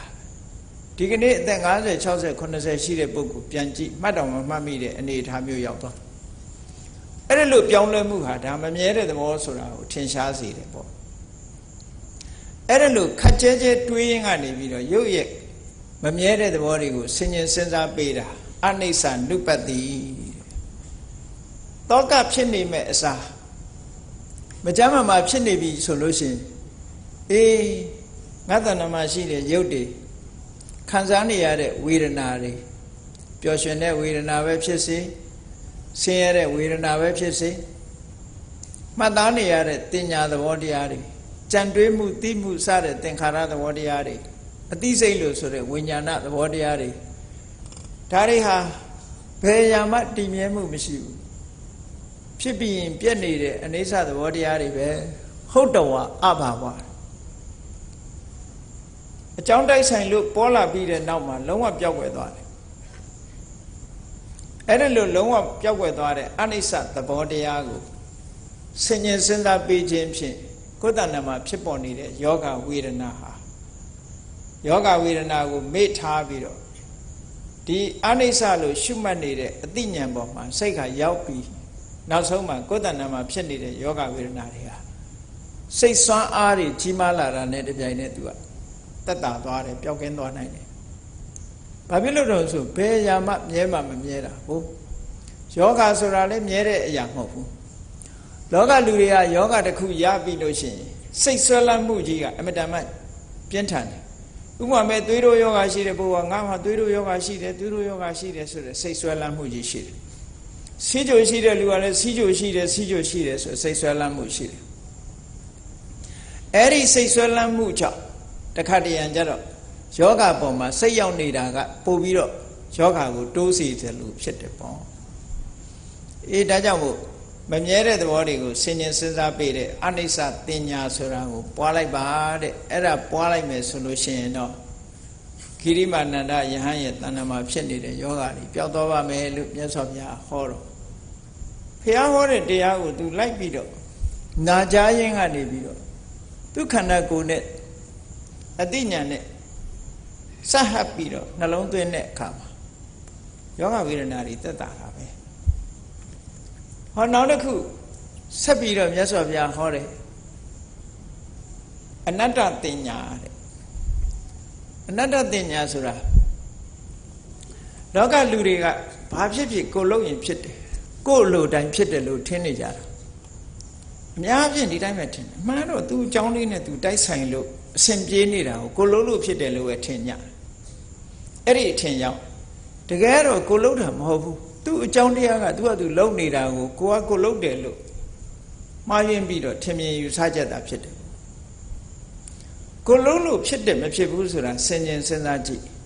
ငါရုပ်လေးဟာထာဝရပြိုးနေပါစေလို့လုပ်လို့ရမရဘူးပျော်ရွှင်တဲ့ဝေဒနာခံစားချက်လေးကိုလည်းထာဝရပြောနေပါစေလို့ဒီလိုပြောလို့မရမှတ်သားတဲ့တင်ညာလေးဟာလည်းတခါမှတ်ပြီးရင်ဘယ်တော့မှမမေ့ပါစေနဲ့လို့ပြောလို့မရဘူးသင်္ခါရဆိုတဲ့လှုံ့ဆော်မှုတွေဟာလည်းပဲဒီတိုင်းပဲဝိညာဏဆိုတဲ့အသိစိတ်ကိုလည်းပဲဒီတိုင်းပဲဟောနောက်တစ်ခုမြတ်စွာဘုရားကအနတ္တတင်ညာဆိုတဲ့နေရာမှာဟောတာအာရဏ12ပါးနဲ့ဟောတယ်အာရဏ12ပါးဆိုတာဘုန်းကြီးတို့တွေမှာမျက်စိရှိတယ်နားရှိတယ်နှာခေါင်းရှိတယ်လျှာရှိတယ်ကိုယ်ရှိတယ်စိတ်ရှိတယ်ဒါအတွင်းပိုင်းကရှိတဲ့အရာမျက်စိနားနာလျှာကိုယ်စိတ်ဆိုတဲ့အင်္ဂါရက်တွေရှိတယ်အင်္ဂါရက်ရှိသူမျက်စိကမြင်စရာအဆင့်အာယုံကိုမြင်တယ်နားကကြားစရာအတန်ကိုကြားတယ်နှာခေါင်းကအနံ့ရစရာအနံ့ကိုရတယ်လျှာကအရသာကိုသိတယ်ခန္ဓာကိုယ်ကအထိတွေ့ကိုထိတွေ့တယ်စိတ်ကကြံတွေးရတဲ့အာယုံတွေကိုသိရှိတယ်ဆိုတော့ပေါင်းလိုက်တဲ့အခါကျတော့အတွင်းအစ္ဆတိကာယရဏက6ပါးမျက်စိနာနာလျှာကိုယ်စိတ်အပြင်အစ္ဆတိကာယရဏကအဆင်းအတန်အနံ့အရသာအထိအတွေ့နဲ့စိတ်ကူးထဲမှာအာယုံလို့စိတ်နဲ့သိရတဲ့အာယုံလို့ဟောအဲ့ဒီအရာတွေဟာတခုမှကိုယ်အလိုတိုင်းလည်းမဖြစ်ဘူးကိုယ်အလိုတိုင်းလည်းမဖြစ်သလိုငါလို့ပြောစရာတခုမှမရှိဘူးငါမရှိသည့်အတွက်ကြောင့်ငါဟာဆိုတာလည်းမရှိဘူးဘာကိုငါလို့ပြောမလဲလို့ဆိုရင်အဲ့ဒီမျက်စိနာနာလျှာကိုယ်စိတ်ဒီတဘာဝတရားတွေကိုငါလို့ပြောမလားအစင်းအတန်အနံ့ရတာအထီးအတွေ့နဲ့ကြံတွေးလို့သိရတဲ့အာယုန်တွေကိုငါလို့ပြောမလားလို့ဆိုဒါသူ့တဘာဝအတိုင်းသူဖြစ်နေတဲ့အရာငါဆိုတာလည်းမဟုတ်ဘူးငါဟာဆိုတာလည်းမဟုတ်ဘူးလို့ဆိုတဲ့အနတ္တသဘောတရားကိုဆင်ခြင်စဉ်းစားရမယ်လို့အဲ့ဒါလို့ဆင်ခြင်စဉ်းစားပြီးခြင်းဖြင့်ကိုယ်တဏ္ဍာမှာဖြစ်ပေါ်နေတဲ့ယောဂဝေဒနာတွေဟာတက်တာသွားနိုင်ဆိုပါစို့မျက်စိယောဂရတဲ့လူတယောက်ဟာငါမှဖြစ်ရလေခြင်းငါမျက်စိလေးတော့ငါမြင်ရတော့မှမဟုတ်ဘူးဆိုရင်ယောဂပိုတိုးမှာမျက်စိဟာငါအလိုတိုင်းမဖြစ်ဘူးအနတ္တသဘောတရားပဲငါလည်းမဟုတ်ဘူးငါဟာလည်းမဟုတ်ဘူးသူအကြောင်းနဲ့သူဖြစ်ချင်တာဖြစ်တာယုတ်တရားတက်တက်တာလို့ဆင်ញင်စဉ်းစားနိုင်မယ်ဆိုလို့ရှိရင်တောကအနည်းဆုံးတက်တာသွားနိုင်တာပေါ့အဲ့ဒါကြောင့်မလို့မြတ်စွာဘုရားကလူတွေရဲ့တဏ္ဍာမှာရှိတဲ့အတွင်းအာယတနာ6ပါးအပြင်အာယတနာ6ပါးနဲ့ပတ်သက်ပြီးတော့အနတ္တသဘောတရားကိုဆင်ញင်စဉ်းစားဖို့အနတ္တဆိုတဲ့အမှတ်တင်ညာကိုကိုယ်တဏ္ဍာမှာဒီခိုင်ခိုင်ကြီးတိဆောက်ထားဖို့ဆိုပြီးတော့ဒီလိုခေါ်တယ်အဲ့ဒါဆင်ញင်စဉ်းစားခြင်းအပြင်လည်းဖြစ်ပေါ်နေတဲ့ယောဂဝိဒနာတစ်ခုတက်တာသွားနိုင်တယ်ပေါ့နောက်တစ်ခုကဘာလို့ဆိုရင်အတုပတင်ညာအတုပလို့ဆိုလို့ရှိရင်ဘုန်းကြီးတို့ဗမာလူမျိုးတွေကသုံးတာကအတုပအိမ်တို့အတုပတို့ဒီလိုပြောလိုက်လို့ရှိရင်တည်တဲ့လူကိုရည်ညွှန်းနေတယ်မြတ်စွာဘုရားဆိုလိုတာကအဲ့ဒါကိုမဟုတ်ဘူးအတုပလို့ဆိုတာဘုန်းကြီးတို့တွေရထားတဲ့ခန္ဓာကိုယ်ကြီးကိုစူးစူးဆိုက်ဆိုက်ချိချလိုက်ခန္ဓာကိုယ်ထဲမှာရှိနေတာတွေကဘာတွေလဲဆံပင်တစ်ခုချင်းစဉ်းစားရင်ဆံပင်မွေးညင်းခြေသက်လက်သက်သွားအရေးကိုမြင်ရတဲ့ဟာနော်အသားအကျော်နှလုံးချင်းအညွတ်ဒီဟာတွေပဲတွေးရမှာပဲ32ခုတ္တခန္ဓာကိုယ်ထဲမှာရှိတဲ့အရာတွေ အကုန်လိုက်ပြီးတော့ကြီးလိုက်မယ်ဆိုလို့ရှိရင်တင့်တယ်တာမွေးကြိုင်တာလှပတာဒီဟာတွေတခုမှမရှိဘူးအလုံးဟာယွန်စရာကောင်းတာတွေကြီးပဲဘုန်းကြီးတို့တွေရဲ့ခန္ဓာကိုယ်မှာရှိသမျှအရာတွေဟာယွန်စရာကောင်းတဲ့အရာတွေအေးပြောကြလိုက်မယ်ဆံပင်ကယွန်စရာမကောင်းပါဘူးဖိလိန်ထားရင်အမတန်လှတယ်လို့ဒီလိုထင်ကောင်းထင်ပါအဲ့ဒီလိုထင်လို့ရှိရင်ဆံပင်လေးတွေအနှုတ်ပြီးတော့ထမင်းပွဲထဲမှာထည့်ပေးလိုက်မယ်ဆိုရင်အဲ့ဒီလူဘယ်လိုနေမလဲအဲ့တော့ခေါင်းမောကဆပင်နဲ့ထမင်းခွက်ထဲမှာရောက်တဲ့ဆပင်ဟာတူတူပဲသို့တော့ခေါင်းမောမှာရှိတုန်းကတော့ယွန်အားကောင်းမှမသိဘူးထမင်းခွက်ထဲရောက်သွားရင်ယွန်အားကောင်းမှသိသွားတယ်ပေါ့လက်ပေါ်မှာရှိတဲ့လက်သေးဆေးရောင်နေဆိုးလို့အလှပပြင်ထားကြတယ်သို့တော့အဲ့ဒီလက်သေးလေးကိုဖြတ်ပြီးတော့ဒီထမင်းပွဲထဲထည့်ပေးမယ်ဆိုရင်ဘယ်သူမှစားခြင်းမှာမဟုတ်တော့ပေါ့အဲ့ဒါလို့32ခုတ္တသာခန္ဓာကိုယ်မှာရှိတဲ့အရာတွေအလုံးဟာသူ့နေရာမှာသူရှိနေတော့ဟုတ်တယ်အောင်လူတွေကအထင်မှားနေကြတာတကယ်တော့သူ့နေရာသူရှိတဲ့တခြားနေရာရောက်သွားတာအတူတူပဲတဲ့ယွန်စရာသဘောတရားတွေပဲလို့ဒီလိုဆင်ញင်စဉ်းစားနိုင်တာကိုအတုပတင်ညာလို့ပြောတာအဲ့ဒါလို့ဆင်ញင်စဉ်းစားခြင်းဖြင့်အေးငါခန္ဓာကိုယ်မှာမတင့်တဲ့ယွန်စပွဲအရာတွေနဲ့ပြည့်နှက်နေတာပါလားလို့ဒီလိုဆင်ញင်စဉ်းစားလို့ရှိရင်စိတ်ဓာတ်အင်အားတွေပြန်ရလာတယ်စိတ်ဓာတ်အင်အားတွေပြန်ရလာပြီဆိုလို့ရှိရင်ယောဂဝေဒနာတွေတက်တာသွားနိုင်တယ်လို့ဒီလိုဆိုလိုတာဟောနောက်တစ်ခုကြတော့ဘာတော့အာဒီနဝတင်ညာအာဒီနဝဆိုတာဘုန်းကြီးတို့တွေတာမန်ကြည့်မယ်ဆိုရင်ငယ်ရွယ်သူတွေစဉ်းစားကြည့်ကိုယ်ခန္ဓာကိုယ်လေးကိုတသတာနေကြတာခန္ဓာကိုယ်ထဲမှာဘာတွေရှိတယ်ဆိုတာမစဉ်းစားဘဲနဲ့နေမယ်ဆိုလို့ရှိရင်ခန္ဓာကိုယ်ကြီးကမှန်လေးတကြီးကြီးနဲ့လှပြီးတော့အကိုးစရာကြီးလို့ထင်ကောင်းထင်လာလေထို့တော့96ပါယောဂဝေဒနာတွေ96ဖြာယောဂဝေဒနာတွေကဘယ်မှာဖြစ်တာတုံးဆိုဟောဒီခန္ဓာမှာဖြစ်တာဟောဒီခန္ဓာကိုယ်ကြီးရှိနေသေးသမျှယောဂဆိုတာရှိလာမှာပဲဒါကြောင့်မို့ကိုယ်ခန္ဓာကိုယ်ကိုကြည့်မယ်ဆိုလို့ရှိရင်ယောဂတွေမျိုးစုံတွေ့ရအဲ့ဒီမကောင်းတာတွေကိုကြည့်နိုင်တာအပြစ်တွေအနာစာတွေကိုကြည့်နိုင်တာအာဒီနဝတင်ညာလို့ခေါ်တယ်အကောင်းတွေကြီးပဲရွေးကြည့်နေရင်အကောင်းလို့ပဲထင်တယ်လေဟောအပြစ်တွေကြည့်လိုက်မယ်ဆိုရင်မျက်စိရှိတော့ဘာဖြစ်လဲမျက်စိယောဂရတယ်ဒါမှမဟုတ်မျက်စိယောဂအထူးခုဆိုပြီးတော့ဆေးရုံကြီးမျက်စိယောဂဆေးရုံကြီးတို့ဘာလို့ဒီလိုရှိလားအေးမျက်စိယောဂဌာနသွားကြည့်လိုက်လည်းပဲမျက်စိမကောင်းတဲ့လူတွေအများကြီးပဲဘာဖြစ်လို့သူတို့ယောဂရတာတော့မျက်စိရှိလို့ရတာပဲလေအဲ့တော့မျက်စိရှိတဲ့လူတိုင်းဟာမျက်စိယောဂနဲ့ကင်းဖို့ဆိုတာအမတန်မှခဲနေနောက်ဆုံးမရဘူးဆိုတော့မျက်စိတစ်ဖြည်းဖြည်းမှုံးလာတယ်ဆိုတာလာတာပဲလေဒါလည်းယောဂတစ်မျိုးပဲပေါ့ဆိုးဆိုးဝါးဝါးကြီးမဖြစ်တာနဲ့ဖြစ်တာဒါပဲกว่าလေအဲ့တော့ကြောင့်မို့လို့ခန္ဓာကိုယ်ကြီးကိုတည်တည်ချာချာလေးလာကြည့်မယ်ဆိုရင်ယောဂမျိုးစုံတွေ့ရဖြစ်တယ်ဒီထဲမှာတရုပ်ဖော်ထားတဲ့ယောဂမျိုးစုံခိရိမာနန္ဒတုတ်မှာမြတ်စွာဘုရားကတွက်ချက်ပြထားတဲ့ယောဂတွေရှိတယ်မျက်စိယောဂတဲ့နားယောဂတဲ့နှာခေါင်းယောဂတဲ့လျှာယောဂတဲ့ခန္ဓာကိုယ်မှာဖြစ်တဲ့ယောဂတဲ့ဟောအဲ့ဒီယောဂတွေမျိုးစုံရှိတဲ့ပြင်ခေါင်းမှာဖြစ်တဲ့ယောဂတဲ့နော်နရွက်နားမှာဖြစ်တဲ့ယောဂခံတွဲမှာဖြစ်တဲ့ယောဂတဲ့သွားမှာဖြစ်တဲ့ယောဂအေးသွားဆိုတာလည်းမပြောနဲ့တော့နော်ခန္ဓာကိုယ်မှာဒီယောဂရှိလို့သာဆေးရုံကြီးတွေဟာနားနှာခေါင်းလဲချောင်းအထူးခုတို့နော်သွားဘက်ဆိုင်ရာဆေးရုံတို့ပညာရက်တွေသင်ပြီးတော့ယောဂတွေရှိလို့ကုသဖို့ဆိုပြီးတော့ယောဂတက်တာအောင်ဆိုပြီးတော့လုပ်နေကြရတဲ့ဆေးကန်းတွေဟာဒါယောဂရှိလို့ဒီဆေးကန်းတွေပေါ်လာတာဆေးရုံတွေပေါ်လာဆေးပညာတွေဆိုတော့ပေါ်လာဒါဖြင့်ဒီယောဂတွေကဘယ်မှာရှိတာတုံးဆိုဟောဒီခန္ဓာကိုယ်ထဲမှာပဲရှိတာအဲ့ဒါကြောင့်မို့လို့အာဒီနဝတင်ညာအနေနဲ့ဩဒုခန္ဓာကိုယ်ကြီးဆိုတာ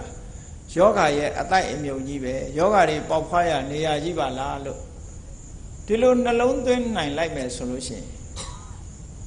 ခန္ဓာကိုယ်နဲ့ပတ်သက်လာပြီးတော့တွေ့တာမှုတွေတတ်မဲ့မှုတွေစိုးရိမ်မှုတွေတွေ့တာမှုတတ်မဲ့မှုကိုရှော့ချနိုင်ရင်စိုးရိမ်မှုလည်းပဲညော့သွားတာအနုဆိုရင်ကိုယ်မျက်လုံးလေးတွေ့တာနေတဲ့အချိန်မှာမျက်စိလေးကမှုံးလာတယ်တိမ်ကျလာတယ်ခွဲရတယ်ဆိုရင်ဟောတွေ့တာမှုကိုအကြောင်းပြုပြီးတောကဆိုတာလာတာ တောကဆိုတာလာကြတဲ့ကစိတ်ဆင်းရဲဒီစိတ်နဲ့ပတ်သက်ပြီးတော့ယောဂဖြစ်လာယောဂဖြစ်လာတာအကြောင်းပြုပြီးတော့ခန္ဓာကိုယ်လည်းယောဂဖြစ်လာတာပဲဒါကြောင့်မို့ကျမ်းမာမှုဆိုတာမဖြစ်လာနိုင်ဘူးတဲ့အဲ့ဒီမှာယောဂဝေဒနာတွေအမျိုးစုံပြထားတဲ့ထက်နော်သွားယောဂရှိတယ်နှခမ်းယောဂရှိတယ်နောက်ပြီးတော့ချောင်းဆိုးယောဂရှိတယ်ချောင်းဆိုးယောဂရှိတယ်နောက်တစ်ခုကဒီဖွတ်အိုနာဆိုတဲ့ယောဂမျိုးရှိတယ်ခန္ဓာကိုယ်ပူတဲ့ယောဂရှိတယ်အဖျားယောဂရှိတယ်ဝမ်းထဲမှာဖြစ်တဲ့ယောဂရှိတယ်နော်မိန်မောသွားစေတတ်တဲ့ယောဂရှိတယ်ဒူလာမြင်းတရိုက်ဆိုတဲ့ယောဂမျိုးရှိတယ်ယောဂတွေအမျိုးမျိုးပဲဗိုက်ထဲမှာဗိုက်နာတယ်လေထိုးတယ်ဆိုတဲ့ယောဂရှိတယ်ဝမ်းသွားတယ်ဝမ်းပြတ်တယ်ဆိုတဲ့ယောဂရှိတယ်နောက်လူတွေကယောဂကြီးလို့သတ်မှတ်ထားတဲ့ကုဋ္ဌဆိုတဲ့နူနာယောဂကိလသာဆိုတာသမင်မြူသမင်ရက်သောတာဆိုတာချောင်းစိုးသွေးပါတီဘီယောဂမြစ်ချောင်းနာအပမာရဆိုတာတိကျပြက်ပြီးတော့ယူတဲ့ယောဂဒီလိုယောဂမျိုးတွေလည်းပဲခန္ဓာကိုယ်ထဲမှာရှိနေတာပဲခန္ဓာကိုယ်ရှိနေတိုင်းဒီလိုယောဂမျိုးတွေရှိတယ်တာမန်အားဖြင့်ဆိုလို့ရှိရင်ယာနာတွေတို့ပွဲတို့ပွေးတို့ဝဲတို့လက်သက်နဲ့ချင်းပြီးလို့ပြောတဲ့ဖြစ်တဲ့ယောဂတို့ယောဂတွေအမျိုးစုံအဲ့ဒါလိုယောဂတွေဖြစ်တဲ့ထဲမှာနောက်ကြတော့တီးကြေကြောင့်ဖြစ်တဲ့ယောဂတလိပ်ကြောင့်ဖြစ်တဲ့ယောဂလေကြောင့်ဖြစ်တဲ့ယောဂတီးကြေတလိပ်လေသုံးခုပေါင်းပြီးတော့ဖြစ်တဲ့တဏိပတ်ယောဂလို့ဒီဘိန်းတော်ဆရာတွေခေါ်တဲ့တဏိပတ်ယောဂလေရောတီးကြေရောတလိပ်ရောဒီအကြောင်းခံပြီးတော့ဖြစ်ပေါ်လာတဲ့ယောဂနောက်ဆုံးကြတော့ဥရုဖောက်ပြန်လို့ဖြစ်လာတဲ့ယောဂအေးရင်အေးတဲ့အခါမှာလူတွေကချောင်းဆိုးကြတယ်ဆောင်းရာသီရောက်ပြီးနှာစီးတယ်ချောင်းဆိုးတယ်နော်နွေရာသီရောက်ရင်နေရာသီယောဂမျိုးတွေဖြစ်တယ်အဲ့ဒါကဥတုဝိပရိနာမစဥရုဖောက်ပြန်လို့ရတဲ့ယောဂမျိုးတွေအဲ့ဒါလိုပဲယောဂတွေဟာအမျိုးမျိုးခန္ဓာကိုယ်ထဲမှာဖြစ်ပေါ်တယ်နောက်တစ်ခုကတော့ဝိသမပရိဟာရစကိုယ့်ကိုကျမ်းမာရေးမလိုက်စားလို့အကြာကြီးထိုင်တယ်ခုခေတ်ဆိုရင်ယောဂရစရာတွေအများကြီးဖြစ်လာတယ်တလောတော့အတန်တောင်ကြားတယ်အင်တာနက်မှာနေတာတော့ဒီဂိမ်းဆော့တယ်ဆိုတဲ့ကလေးတွေဟာအလွန်အကျွံလုံးသည့်အတွက်ကြောင့်နောက်ဆုံးမှအသက်ဆုံးရှုံးသွားတယ်လို့တော့ကြားရတယ်ပေါ့အဲ့ဒါလို့ဝိသမပရိဟာရစလို့ခေါ်တယ်အနေထိုင်မတတ်သည့်အတွက်ကြောင့်ဖြစ်ပေါ်လာတဲ့ယောဂဝေဒနာတွေအဲ့ဒီယောဂတွေဖြစ်လာတယ်ဩပက်ကမိကဆိုတာသူတစ်ပါးရဲ့လုံလကြောင့်ဖြစ်ပေါ်လာတဲ့ယောဂဝေဒနာကိုယ့်ကိုလှုပ်လို့ဖြစ်လာတဲ့ယောဂဝေဒနာကမ္မဝိပါကစကံကြောင့်ဖြစ်လာတဲ့ယောဂဆိုတာလည်းရှိသေးတယ်အတိတ်ကံကအတိတ်တုန်းကပါဏာတိပါဒအမှုတွေကိုများစွာလုပ်ခဲ့တဲ့ပုဂ္ဂိုလ်တယောက်ဟာကြည့်လေလူဟာလူချင်းမတူဘူးလေတချို့ကမွေးတဲ့ယောဂလေးပါလာတာရှိတယ်အဲ့တော့ပါဏာတိပါဒအမှုပြုတဲ့ပုဂ္ဂိုလ်ကခန္ဓာကိုယ်တိဆောက်မှုကိုညံ့ဖျင်းလာပြီးတော့ယောဂဝေဒနာတွေပါလာကြတယ်ခုခေတ်မှာတာပြီးတော့ဟိုရင်ဖြစ်သေးတယ်ကလေးလေးတွေဟာငယ်ငယ်ရွယ်နဲ့မျက်စိမှုန်တာမျက်မှန်တရတာတွေများလာတယ်နော်ငယ်ငယ်ရွယ်နဲ့သွေးထိုးဖြစ်တာတွေများလာတယ်ငယ်ငယ်ရွယ်နဲ့စီးချိုဖြစ်လာတာတွေများတယ်တချို့ကကြတော့ဘာကြောင့်မှမသိလို့ရှိရင်တော့ဒါကံကြောင့်ဖြစ်လာတာလို့ဒီလိုပြောရမှာပေါ့နောက်တစ်ခုအေးလွန်နာတို့အပူလွန်နာတို့နောက်တစ်ခုတော့နောက်ယောဂတစ်ခုကလူတွေကယောဂလို့မထင်ဘူးအဲ့ဒီယောဂဘာလဲလို့ဆိုလို့ရှိရင်မြတ်စွာဘုရားဟောတဲ့ထဲမှာပါတယ်လေဇိကိစ္ဆာပရမယောဂထမင်းစားတာထမင်းစားတယ်ဆိုတာအမြဲတမ်းစားနေရတာလေခေါင်းကိုက်တယ်ဆိုတာအမြဲတမ်းမကိုက်ဘူးပါရာစီတမောလေးပါလေးပိန်ကီလာဆေးလေးပါလေးတောက်လိုက်ရင်ပျောက်သွားပြန်ထမင်းစားတာကတော့မနေ့စားပြီးရင်တော်ကြနေ့လဲစားပြန်ပြီနေ့လဲစားပြီးရင်ညနေစားပြန်ပြီတချို့တော့အိမ်ရင်းကစားလို့ထစားတာရှိသေးတယ်လေအဲ့တော့ဇိကိစ္ဆာပရမရောဂဆာလောင်မှုဟာလည်းပဲယောဂတစ်မျိုးပဲလို့ခန္ဓာကိုယ်ရထားတဲ့ပုဂ္ဂိုလ်ဟာဒီလိုယောဂမျိုးကအလွန်ဆုံးတယ်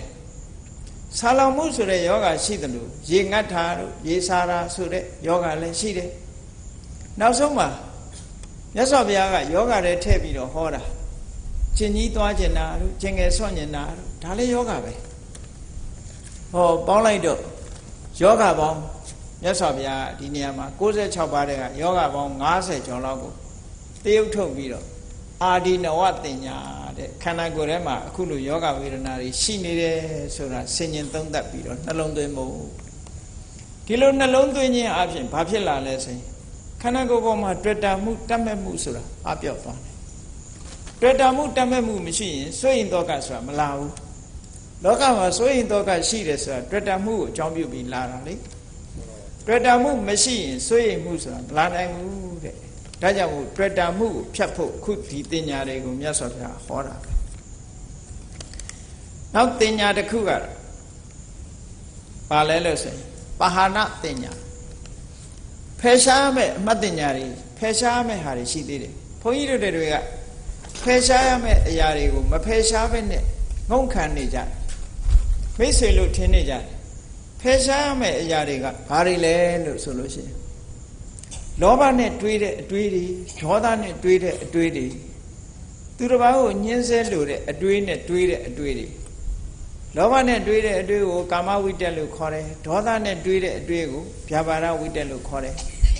သူတစ်ပါးကိုညှင်းဆဲလို့ခြင်းတဲ့အတွေးတွေကိုဝိဉ္ဒဝိတ္တလို့ခေါ်တယ်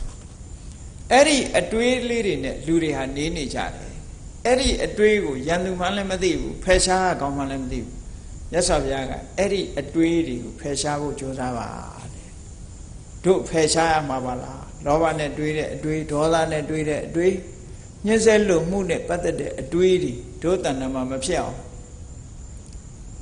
နောက်လောဘတွေဒေါသတွေမောဟတွေစတဲ့အကုသိုလ်တရားတွေမကောင်းတဲ့စိတ်ရဲ့အညစ်အကြေးတွေတို့တဏ္ဍမှာဖြစ်လာလို့ရှိရင်မဖြစ်အောင်ဖယ်ရှားရမယ်ဆိုတဲ့စိတ်ထဲမှာအမှတ်သားတစ်ခုတိဆောက်ထားပါတဲ့အဲ့ဒါကိုပါဟာနတင်ညာလို့ခေါ်တယ်ဖယ်ရှားရမယ်အမှတ်ဘုန်းကြီးတို့တွေကအမှတ်တမဲ့နေသည့်အတွက်ကြောင့်ဘာကိုဖယ်ရမှန်းတော့မသိဘူးဘာကိုဖယ်ရမှန်းမသိတဲ့အခါကျတော့အတွေးလေးနဲ့မှိနေကြတာလေလောဘဖြစ်ရင်လည်းပဲလောဘနဲ့အတွေးလေးတွေနဲ့နေကြတယ်ဒေါသဖြစ်ရင်လည်းဒေါသအတွေးလေးနဲ့နေကြတယ်အကုသိုလ်တွေလည်းဖယ်ရမှန်းမသိဘူးဆိုအဲ့ဒါကြောင့်မို့လို့မြတ်စွာဘုရားကဒီလောဘဒေါသမောဟဆိုတဲ့ဒီအကုသိုလ်တွေဟာစိတ်ကိုပူလောင်စေတတ်တာဖြစ်သောကြောင့်ကျမ်းမာရေးကိုထိခိုက်စေတတ်တဲ့အရာတွေဖြစ်တယ်ဒါတွေကိုဖယ်ရှားဖို့ကြိုးစားပါလို့ဒီလိုခေါ်တာနော်အဲ့ဒါကိုပါဟာနတင်ညာလို့ခေါ်တယ်နောက်တစ်ခုကတော့ဝိရာဂတင်ညာအတွေ့အတာကင်းပြတ်သို့မဟုတ်သင်္ခါရတရားတွေအလုံးရပ်ဆိုင်းသွားပြီးတော့ဆင်းရဲဒုက္ခတွေအလုံးရပ်ဆိုင်းသွားတဲ့နိဗ္ဗာန်ဆိုတာကိုအာရုံပြုဖို့ဝိရာဂတတ်မဲ့မှုတွေလုံးဝမရှိတော့ဘူးတတ်မဲ့မှုတွေကင်းတဲ့နိဗ္ဗာန်ကိုအာရုံပြုနိုင်တဲ့အမှတ်တင်ညာမျိုးဒီတင်ညာမျိုးမိမိတဏ္ဍမှာတိဆောက်ပါတဲ့နောက်တစ်ခါនិရောဓတင်ညာသင်္ခါရတရားတွေအလုံးငြိမ်းသွားတယ်ဘုန်းကြီးတို့တွေမှာဘာရှိလဲခန္ဓာကိုယ်ရုပ်ရှိတယ်ဝေဒနာရှိတယ်တင်ညာရှိတယ်သင်္ခါရရှိတယ်ဝိညာဏရှိတယ်အဲ့ဒီသင်္ခါရတရားတွေမငြိမ်းသေးသမျှလူတွေမှာဒုက္ခဆိုတာကြုံတွေ့နေရအဲ့ဒါတွေငြိမ်းသွားတဲ့နိဗ္ဗာန်သားလည်းယောဂဝေဒနာတွေအလုံးရဲ့ခင်းရှင်းရဖြစ်တယ်လို့ဆိုတာအဲ့ဒီဝိရာဂတင်ညာတွေ့တာမှုတွေချုပ်ငြိမ်းသွားတယ်သို့မဟုတ်သင်္ခါရတရားတွေချုပ်ငြိမ်းသွားတယ်និရောဓတင်ညာအပြည့်သက်သင်္ခါရတရားတွေရပ်ဆိုင်းသွားတယ်ဆိုတဲ့နိဗ္ဗာန်ကိုအာရုံပြုတဲ့ဒီအမှတ်တင်ညာတွေဟာလည်းပဲကျမ်းမာမှုကိုဖြစ်ပေါ်စေတတ်တဲ့အရာတွေဖြစ်တယ်ဒါကိုနှလုံးသွင်းပါလို့ခိရိမနန္ဒယဟန်ကိုမြတ်စွာဘုရားဟောကြားပေးတယ်ဟောနောက်တစ်ခုကျတော့ဘာတော့နံပါတ်၈အမှတ်တင်ညာတစ်ခုကဘာတော့သဗ္ဗလောကေအနဘိရတတင်ညာဘုန်းကြီးတို့တွေကလောကကြီးကိုပျော်စရာကြီးလို့ထင်တယ်လောကကြီးကိုပျော်စရာကြီးလို့ထင်တဲ့အတိုင်းဖြစ်မလာဘူးဆိုရင်လူတွေကစိတ်ညစ်ကြတာပေါ့အဲ့ဒါကြောင့်မို့လို့တကယ်ကိုလောကကြီးကပျော်စရာမရှိဘူးလို့ဆိုတဲ့အမှန်သိတဲ့အသည့်ကိုမိမိတို့ရဲ့တဏ္ဍမှာတိဆောက်ထားမယ်ဆိုလို့ရှိရင်တဏှာအတွေးတွေနဲ့ဒိဋ္ဌိအမြင်တွေနဲ့စိတ်ကူးစိတ်တန်းတွေနဲ့လောကကြီးပေါ်မှာတာယာမှုတွေ့တာမှုတွေနဲ့ဒီလိုမနေပဲနဲ့လောကကြီးကပျော်စရာဆိုတာဘာတစ်ခုမှမရှိဘူးကိုယ်နဲ့သက်ဆိုင်တာလည်းမရှိဘူးလောကကြီးကအပြည့်အနာစာတွေနဲ့ပဲရှိတယ်လို့ဒီလိုနှလုံးသွင်းခြင်းအဖြစ်လောကကြီးပေါ်မှာတွေ့တာမှုဆိုတာတွေကိုရှော့ချနိုင်တယ်ဒ တွေ့တာမှုကိုရှော့ချလိုက်တာနဲ့တပြိုင်နက်တွေ့တာမှုကိုအကြောင်းပြုပြီးတော့ဖြစ်ပေါ်လာမဲ့တောကဆိုတဲ့စိုးရိမ်စိတ်တွေစိတ်ဓာတ်ကြမှုတွေဒါတွေအလုံးကိုလည်းဖယ်ရှားပြနိုင်တယ်ဒါကြောင့်မို့သဗ္ဗလောကေအနဗိရတတင်ညာလို့ခေါ်တယ်လောကကြီးတစ်ခုလုံးဟာပြောစရာမရှိဘူးဆိုတဲ့အတွေးကိုလည်းပဲမိမိရဲ့နှလုံးသားထဲမှာတိဆောက်ထားဖို့လိုအပ်တယ်မြတ်စွာဘုရားဒီလိုဟောတာနောက်နံပါတ်6ကျတော့မတ္တညာ9ကဘာလဲလို့ဆိုရင်သဗ္ဗသင်္ခါရေတုအနိစ္စတင်ညာသင်္ခါရတရားအလုံးနဲ့ပတ်သက်ပြီးလိုချင်စရာဘာတစ်ခုမှမရှိဘူးနော်သင်္ခါရတရားတွေအပေါ်မှာအလုံးသင်္ခါရတရားတွေအပေါ်မှာသင်္ခါရတရားဆိုတာရှက်စရာကောင်းတယ်ယွန်စရာကောင်းတယ်ဘာဖြစ်လို့ရှက်စရာကောင်းယွန်စရာကောင်းလဲလို့ဆိုရင်ငါဟာလို့ထင်မြင်စေတယ်ငါလို့ထင်မြင်စေတယ်သို့တော့ငါဟာငါလို့ထင်မြင်ပေမဲ့လို့ငါလည်းဖြစ်မလာဘူးငါဟာလည်းဖြစ်မလာဘူးကိုထင်တာနဲ့တလွဲတွေကြီးပဲဖြစ်တယ်ဒါကြောင့်မို့သင်္ခါရတရားတွေဟာယုံမုန်းစရာအမှန်တမ်းကောင်းတယ်ဆိုတဲ့အနိစ္စတင်ညာကိုလည်းပဲမိမိရဲ့စိတ်ထဲနှလုံးထဲမှာပွားများထားရမယ်တဲ့အဲ့ဒါကြမှာယောဂနဲ့ပတ်သက်ပြီးတော့စိုးရိမ်စိတ်ဆိုတာမလာဘူးတွေ့တာမှုတွေကင်းပြတ်သွားလို့စိုးရိမ်နေဆိုတာမလာတော့ဘူးမလာသည့်အတွက်ကြောင့်စိတ်ကြမ်းမာသွားတယ်စိတ်ကြမ်းမာသည့်အတွက်ကြောင့်ရုပ်လည်းကြမ်းမာသွားတယ်လို့ဟောဒီသဘာဝတရားတွေဟာစိတ်ကြမ်းမာမှုကိုရစေတဲ့သဘာဝတရားတွေဖြစ်တယ်လောကလူတွေကတော့ဒီလိုမထင်ကြဘူးသူတို့ကယောဂဆိုရင်မသိကျင်ဘူးပျောက်မေ့ပစ်ထားခြင်းတယ်ပေါ့မေ့ပစ်ထားတာကိုကောင်းတယ်လို့ထင်ကြတယ်ပေါ့အေးဒါမှမဟုတ်ဆရာဝန်စီသွား diagnosis ပြောတဲ့အခါမကင်းစားဆိုရင်မသိစေနဲ့စိတ်ဓာတ်ကြမြန်မြန်သိမယ်ဒီလိုထင်ကြတာနော်တကယ်ကတော့ခန္ဓာကိုယ်ကြီးရဲ့သဘာဝတရားတွေကိုကြွကြွတင်တင်သိထားတဲ့ပုဂ္ဂိုလ်တယောက်ဟာတွေ့တာမှုမရှိဘူးတွေ့တာမှုမရှိသည့်အတွက်ကြောင့်ဆိုရင်တော့ကဆိုတာမရှိစဉ်းစားကြည့်လေကိုမပိုင်တဲ့ပစ္စည်းတစ်ခုမိလောင်သွားမယ်ပျက်စီးသွားမယ်ဆိုရင်ကိုမပိုင်တဲ့ပစ္စည်းအတွက်တောကရောက်တဲ့လူဆိုတာလောကမှာရှိပါမလားမရှိပါဘူးမရှိဘူးအဲ့တော့ကိုကပိုင်တယ်လို့ထင်နေလို့တွေ့တာမှုရှိလို့ဒီတောကဆိုတာလာတာတဲ့အစတည်းကကိုယ့်ကိုယ်လည်းမတွေ့တာဘူးဆိုရင်ဒါမျိုးမှမဖြစ်လာနိုင်ဘူးပေါ့ဒါကြောင့်မို့လို့သဗ္ဗသင်္ခါရေတုအနိစ္စတင်ညာလိုချင်စရာမကောင်းဘူးညှင်းငွေ့စရာကောင်းတယ်ဆိုတဲ့အမှတ်တင်ညာကိုလည်းမိမိရဲ့စိတ်ထဲမှာတိဆောက်ထားဖို့လိုအပ်တယ်ဒါစိတ်ကျမ်းမာဖို့ရဲ့အကြောင်းတရားတစ်ခုပဲနောက်ဆုံးကြတော့မြတ်စွာဘုရားကဒီတင်ညာတွေကို9မျိုးဟောထားပြီးတော့တင်ညာ10ပါးလို့ဆိုပေမဲ့လို့တင်ညာကို9မျိုးတည်းဟောပြီးနောက်ဆုံးကြတော့အာနာပါနတတိကမ္မထံကိုဟောပေးလိုက်တာရှင်ဂိရိမာနန္ဒကျမ်းမာရေးအတွက်ဟောဒီအာနာပါနလှုပ်တာကျမ်းမာရေးအတွက်ကောင်းတယ်ဆိုတာဒီကနေ့နိုင်ငံရဲ့ခြားတိုင်းမှာရှိတဲ့ပညာရှင်တွေကတော်တော်လေးလက်ခံလာသက်မှန်မှန်ရှုသွင်းတဲ့လေ့ကျင့်ခန်းပေါ့လေအမှန်အပြင်ပြောမှဆိုရင်မြတ်စွာဘုရားတရားတော်လို့နှစ်ဖက်အကျိုးရှိအသက်မှန်မှန်ရှုပြီးတော့စိတ်ဓာတ်ပါပြုပြင်ပေးမယ်ဆိုလို့ရှိရင်ခန္ဓာကိုယ်လည်းကျမ်းမာမယ်စိတ်လည်းကျမ်းမာမယ်ပေါ့ဒါကြောင့်မို့လို့မြတ်စွာဘုရားကရှင်ခိရိမာနန္ဒကျမ်းမာရေးအတွက်နောက်ဆုံးမှာတင်ညာ9ပါးဟောပြီးတော့အာနာပါနတတိကိုဟောလိုက်တယ်ကဲအာနာပါနတတိဆိုတာမြန်မာပြည်မှာလည်းပဲခေတ်စားနေတဲ့ကမ္မထန်တစ်ခုပဲပေါ့အေးအာနာပါနတတိဒီသုတ်တံမှာမြတ်စွာဘုရားကပြည့်ပြည့်စုံစုံဟောထားတယ်16မျိုးရှုပုံရှုနည်းအာနာပါနပွားများပုံပွားများနည်းကို16မျိုးထိအောင်ဟောထားတယ်ဒီ16မျိုးဟောတယ်ဆိုတာပုဂ္ဂိုလ်တယောက်တည်းအတွက်ဒီလိုရည်ရွယ်ပြီးတော့ဟောတာမဟုတ်ဘူးပုဂ္ဂိုလ်ကအမျိုးမျိုးရှိတယ်ကမ္မထာထုတ်တဲ့ပုဂ္ဂိုလ်ကအဆင့်မျိုးမျိုးရှိတယ်သူ့အဆင့်နဲ့သူကြိုးစားအထုတ်ဖို့ဆိုတဲ့အနေထားအဖြစ်မြတ်စွာဘုရားက4မျိုး4လီပေါ့4လီ16ဆိုတဲ့အနေနဲ့အာနာပါနကမ္မထာကိုဟောထားတယ်အဲ့တော့အာနာပါနကမ္မထာကိုလုပ်ပြီးဆိုတာကျမ်းမာရေးအတွက်လေကာယိကကျမ်းမာရေးစေတသိကကျမ်းမာရေးကိုကျမ်းမာမှုစိတ်ကျမ်းမာမှုအတွက်များစွာအထောက်အကူပြုတဲ့လေ့ကျင့်ခန်းတစ်မျိုးပဲဒါကြောင့်မို့အာနာပါနကမ္မထာအထုတ်ပြီးဆိုတဲ့အခါမှာစိတ်ဉာဏ်ရတစ်ခုရွေးဖို့လိုတယ်ရွေးပြီးတဲ့အခါမှာခိုင်မြဲတဲ့ဣရိယာပုတစ်ခုအနေနဲ့ယောက်ျားသားတွေဆိုရင်တင်မြင်ခွေးထိုင်အမျိုးသမီးတွေဆိုရင်ထက်ဝက်ပလင်နဲ့ထိုင်ခါထက်ကိုဆန်းဆန်းလေးထားခေါင်းကိုမတ်မတ်ကလေးထားပြီးတော့ပုံမှန်အနေထားအဖြစ်မိမိရဲ့ အသက်ရှူသွင်းနေမှုရှိုက်ထုတ်နေမှုကိုပုံမှန်လေးလှုပ်ထားပြီးတော့စိတ်ကလေးကိုအဲ့ဒီနာသီးပြားကိုပို့ထားပြီးတော့ရှုမှတ်ရမယ်အဲ့တော့အာနာပါနကမ္မထာနဲ့ပတ်သက်လာလို့ရှိရင်ထိတဲ့နေရာလေးကိုကြည့်ဖို့ပဲလိုတယ်လေလေးဘယ်နာထိတယ်ဆိုတာထိတဲ့နေရာလေးကိုရှုတယ်အဲ့ဒီလိုထိတဲ့နေရာလေးကိုရှုတဲ့အခါမှာသူက2မျိုးရှိတယ်လေလေးထိသွားတာကိုစိတ်ကအတော်နဲ့တစ်ခါကြတော့ထိတဲ့နေရာကိုစိတ်လွင့်ပြီးတော့မမှတ်မိလိုက်တာရှိတယ်မသိလိုက်တာရှိတယ်ပေါ့ကြော်သွားတာရှိတယ်ပေါ့စက်တိုက်စင်စက်မပြတ်ရှူသွင်းလိုက်တိုင်းရှိုက်ထုတ်လိုက်တိုင်းထိတိုင်းသိနေအောင်ကြိုးစားဖို့လိုတယ်10 ကြိမ်ထိရင်10 ကြိမ်သိရအကြိမ်100ဆိုရင်ကြိမ်100သိရမယ်အကြိမ်1000ဆိုရင်ကြိမ်1000သိရအဲ့ဒါလို့သိအောင်မသိနိုင်ဘူးရုပ်တရက်စိတ်ဆွမ်းအားတွေကညံ့နေသေးတယ်ဆိုရင်ရေတွက်တဲ့နီးစနစ်ကိုကျင့်သုံးရတယ်ဒါဂဏနာနီးလို့ခေါ်တယ်ထွက်လေဝင်လေ1ထွက်လေဝင်လေ2ထွက်လေဝင်လေ3 4 5 10ထိအောင်သွား10တဲ့တော့ပို့ပြီးမမှတ်နဲ့မှတ်ရင်ခဏမော်စိတ်ရောက်သွားတတ်တယ်ဒါကြောင့်မို့လို့အဲ့ဒီနီးနဲ့ထိတဲ့နေရာလေးကိုအာယုံစိုက်ပြီးတော့ရေတွက်တဲ့နီးနဲ့မှတ်တာတစ်ခုနောက်တစ်နည်းကတော့ထွက်လေဝင်လေနောက်ကိုဓာန်လေးစီးလိုက်တယ်လို့ကိုယ်စိတ်လေးအာယုံလေးဟာထွက်လေနောက်ဝင်လေနောက်ထိတဲ့နေရာလေးမှာအာယုံစိုက်ပြီးတော့ထားတာအနုပန္နနာထွက်လေဝင်လေပေါ်မှာစိတ်ကိုမပြတ်ချီနှောင်ထားလိုက်တာပေါ့အဲ့ဒီနှစ်ခုဟာစတင်ပြီးတော့အာထုတ်တဲ့ပုဂ္ဂိုလ်တိုင်းအရေးကြီးဆုံးကတော့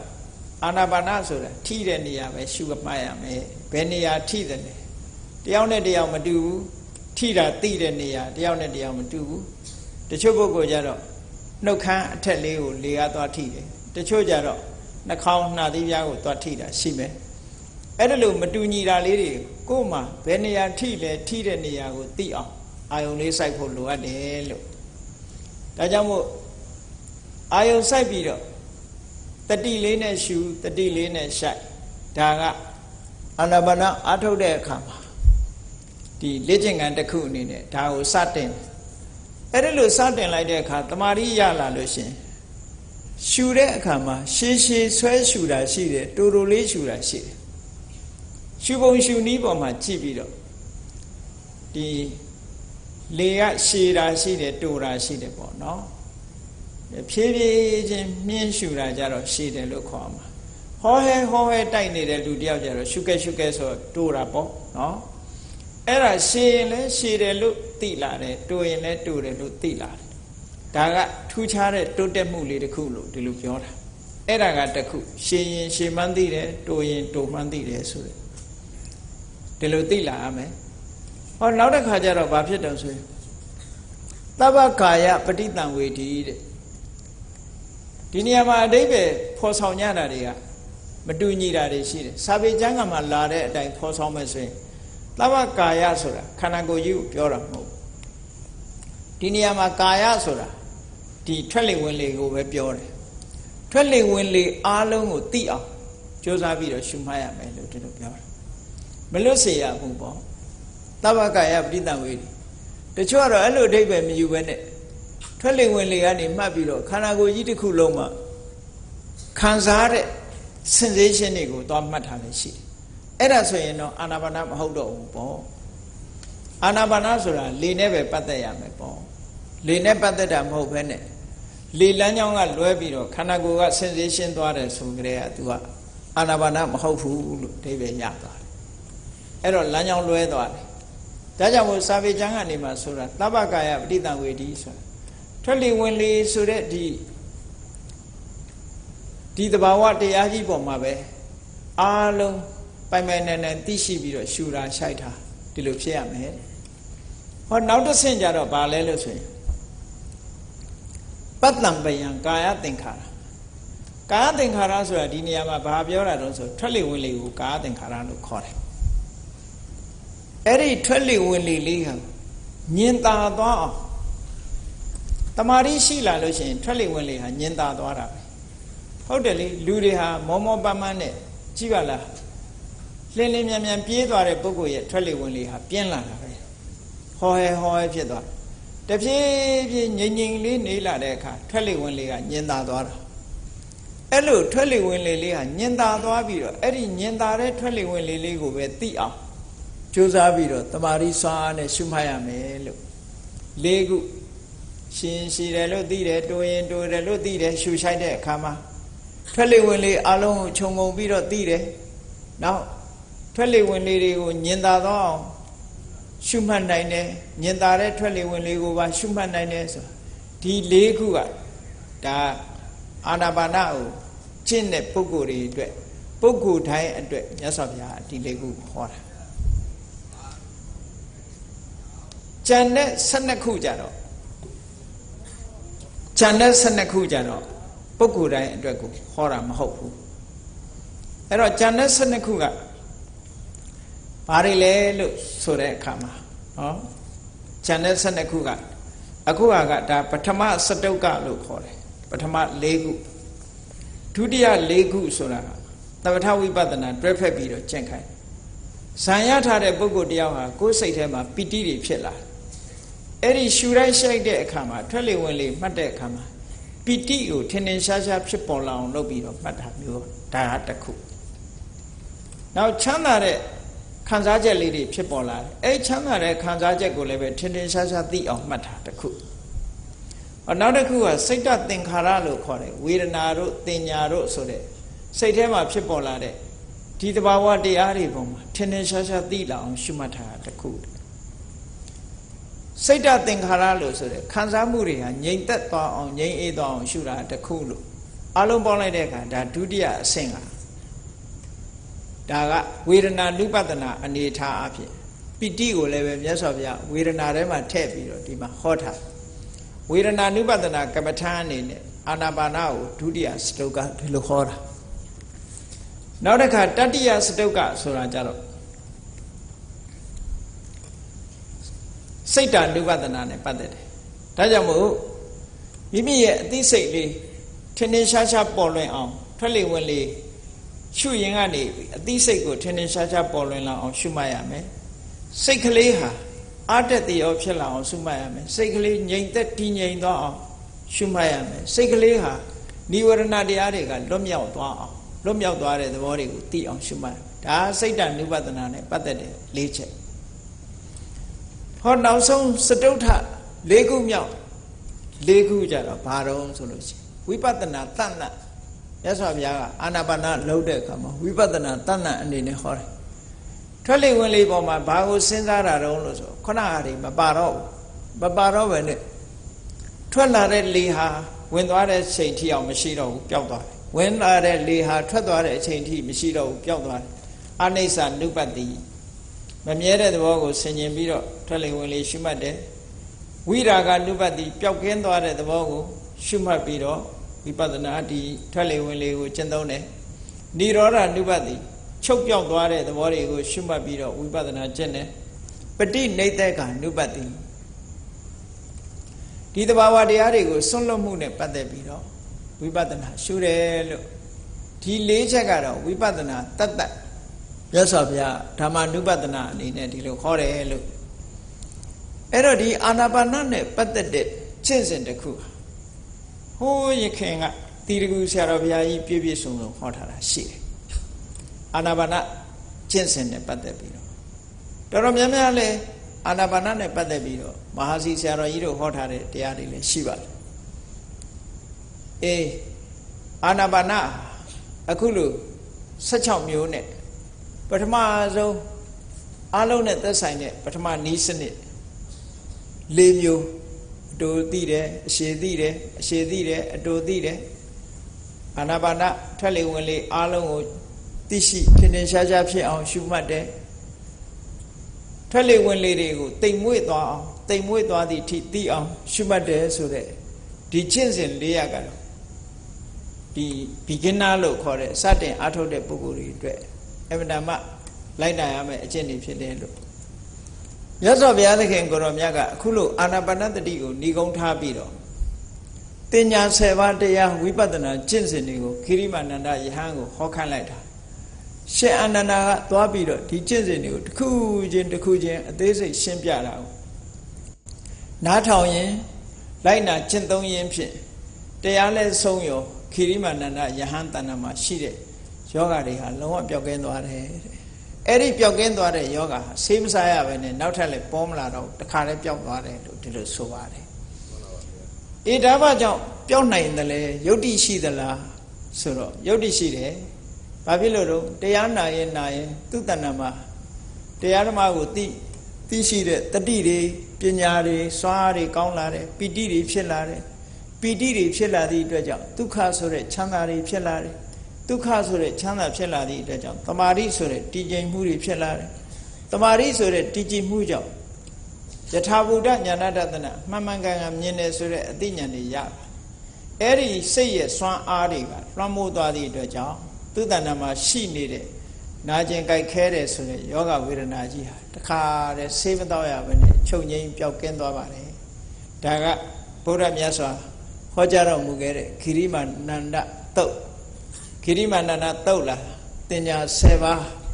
အာနာပါနတတိနဲ့ဆုံးသက်ထားတဲ့ဒီတရားကိုလေ့လာပွားများအထောက်ခြင်းဖြင့်မိမိတို့ရဲ့ကိုယ်ကျမ်းမာမှုစိတ်ကျမ်းမာမှုရရှိနိုင်တယ်လို့အလုံးစုံတရားချစ်ခင်သူတော်စင်ပြိတ္တတို့ယုံကြည်လေးစား၍ဒီခိရိမာနန္ဒတုတ်မှာဟောကြားထားတဲ့တရားကျင့်စဉ်အတိုင်းကျင့်ကြံကြုတ်ကုတ်အထောက်ခြင်းဖြင့်ကျမ်းမာမှုအစဉ်သာဝရကျမ်းမာမှုကိုရရှိနိုင်ကြပါစေကုန်သတည်း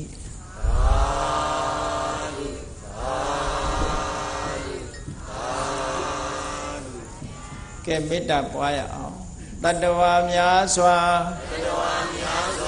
ဘေးရန်ကွာ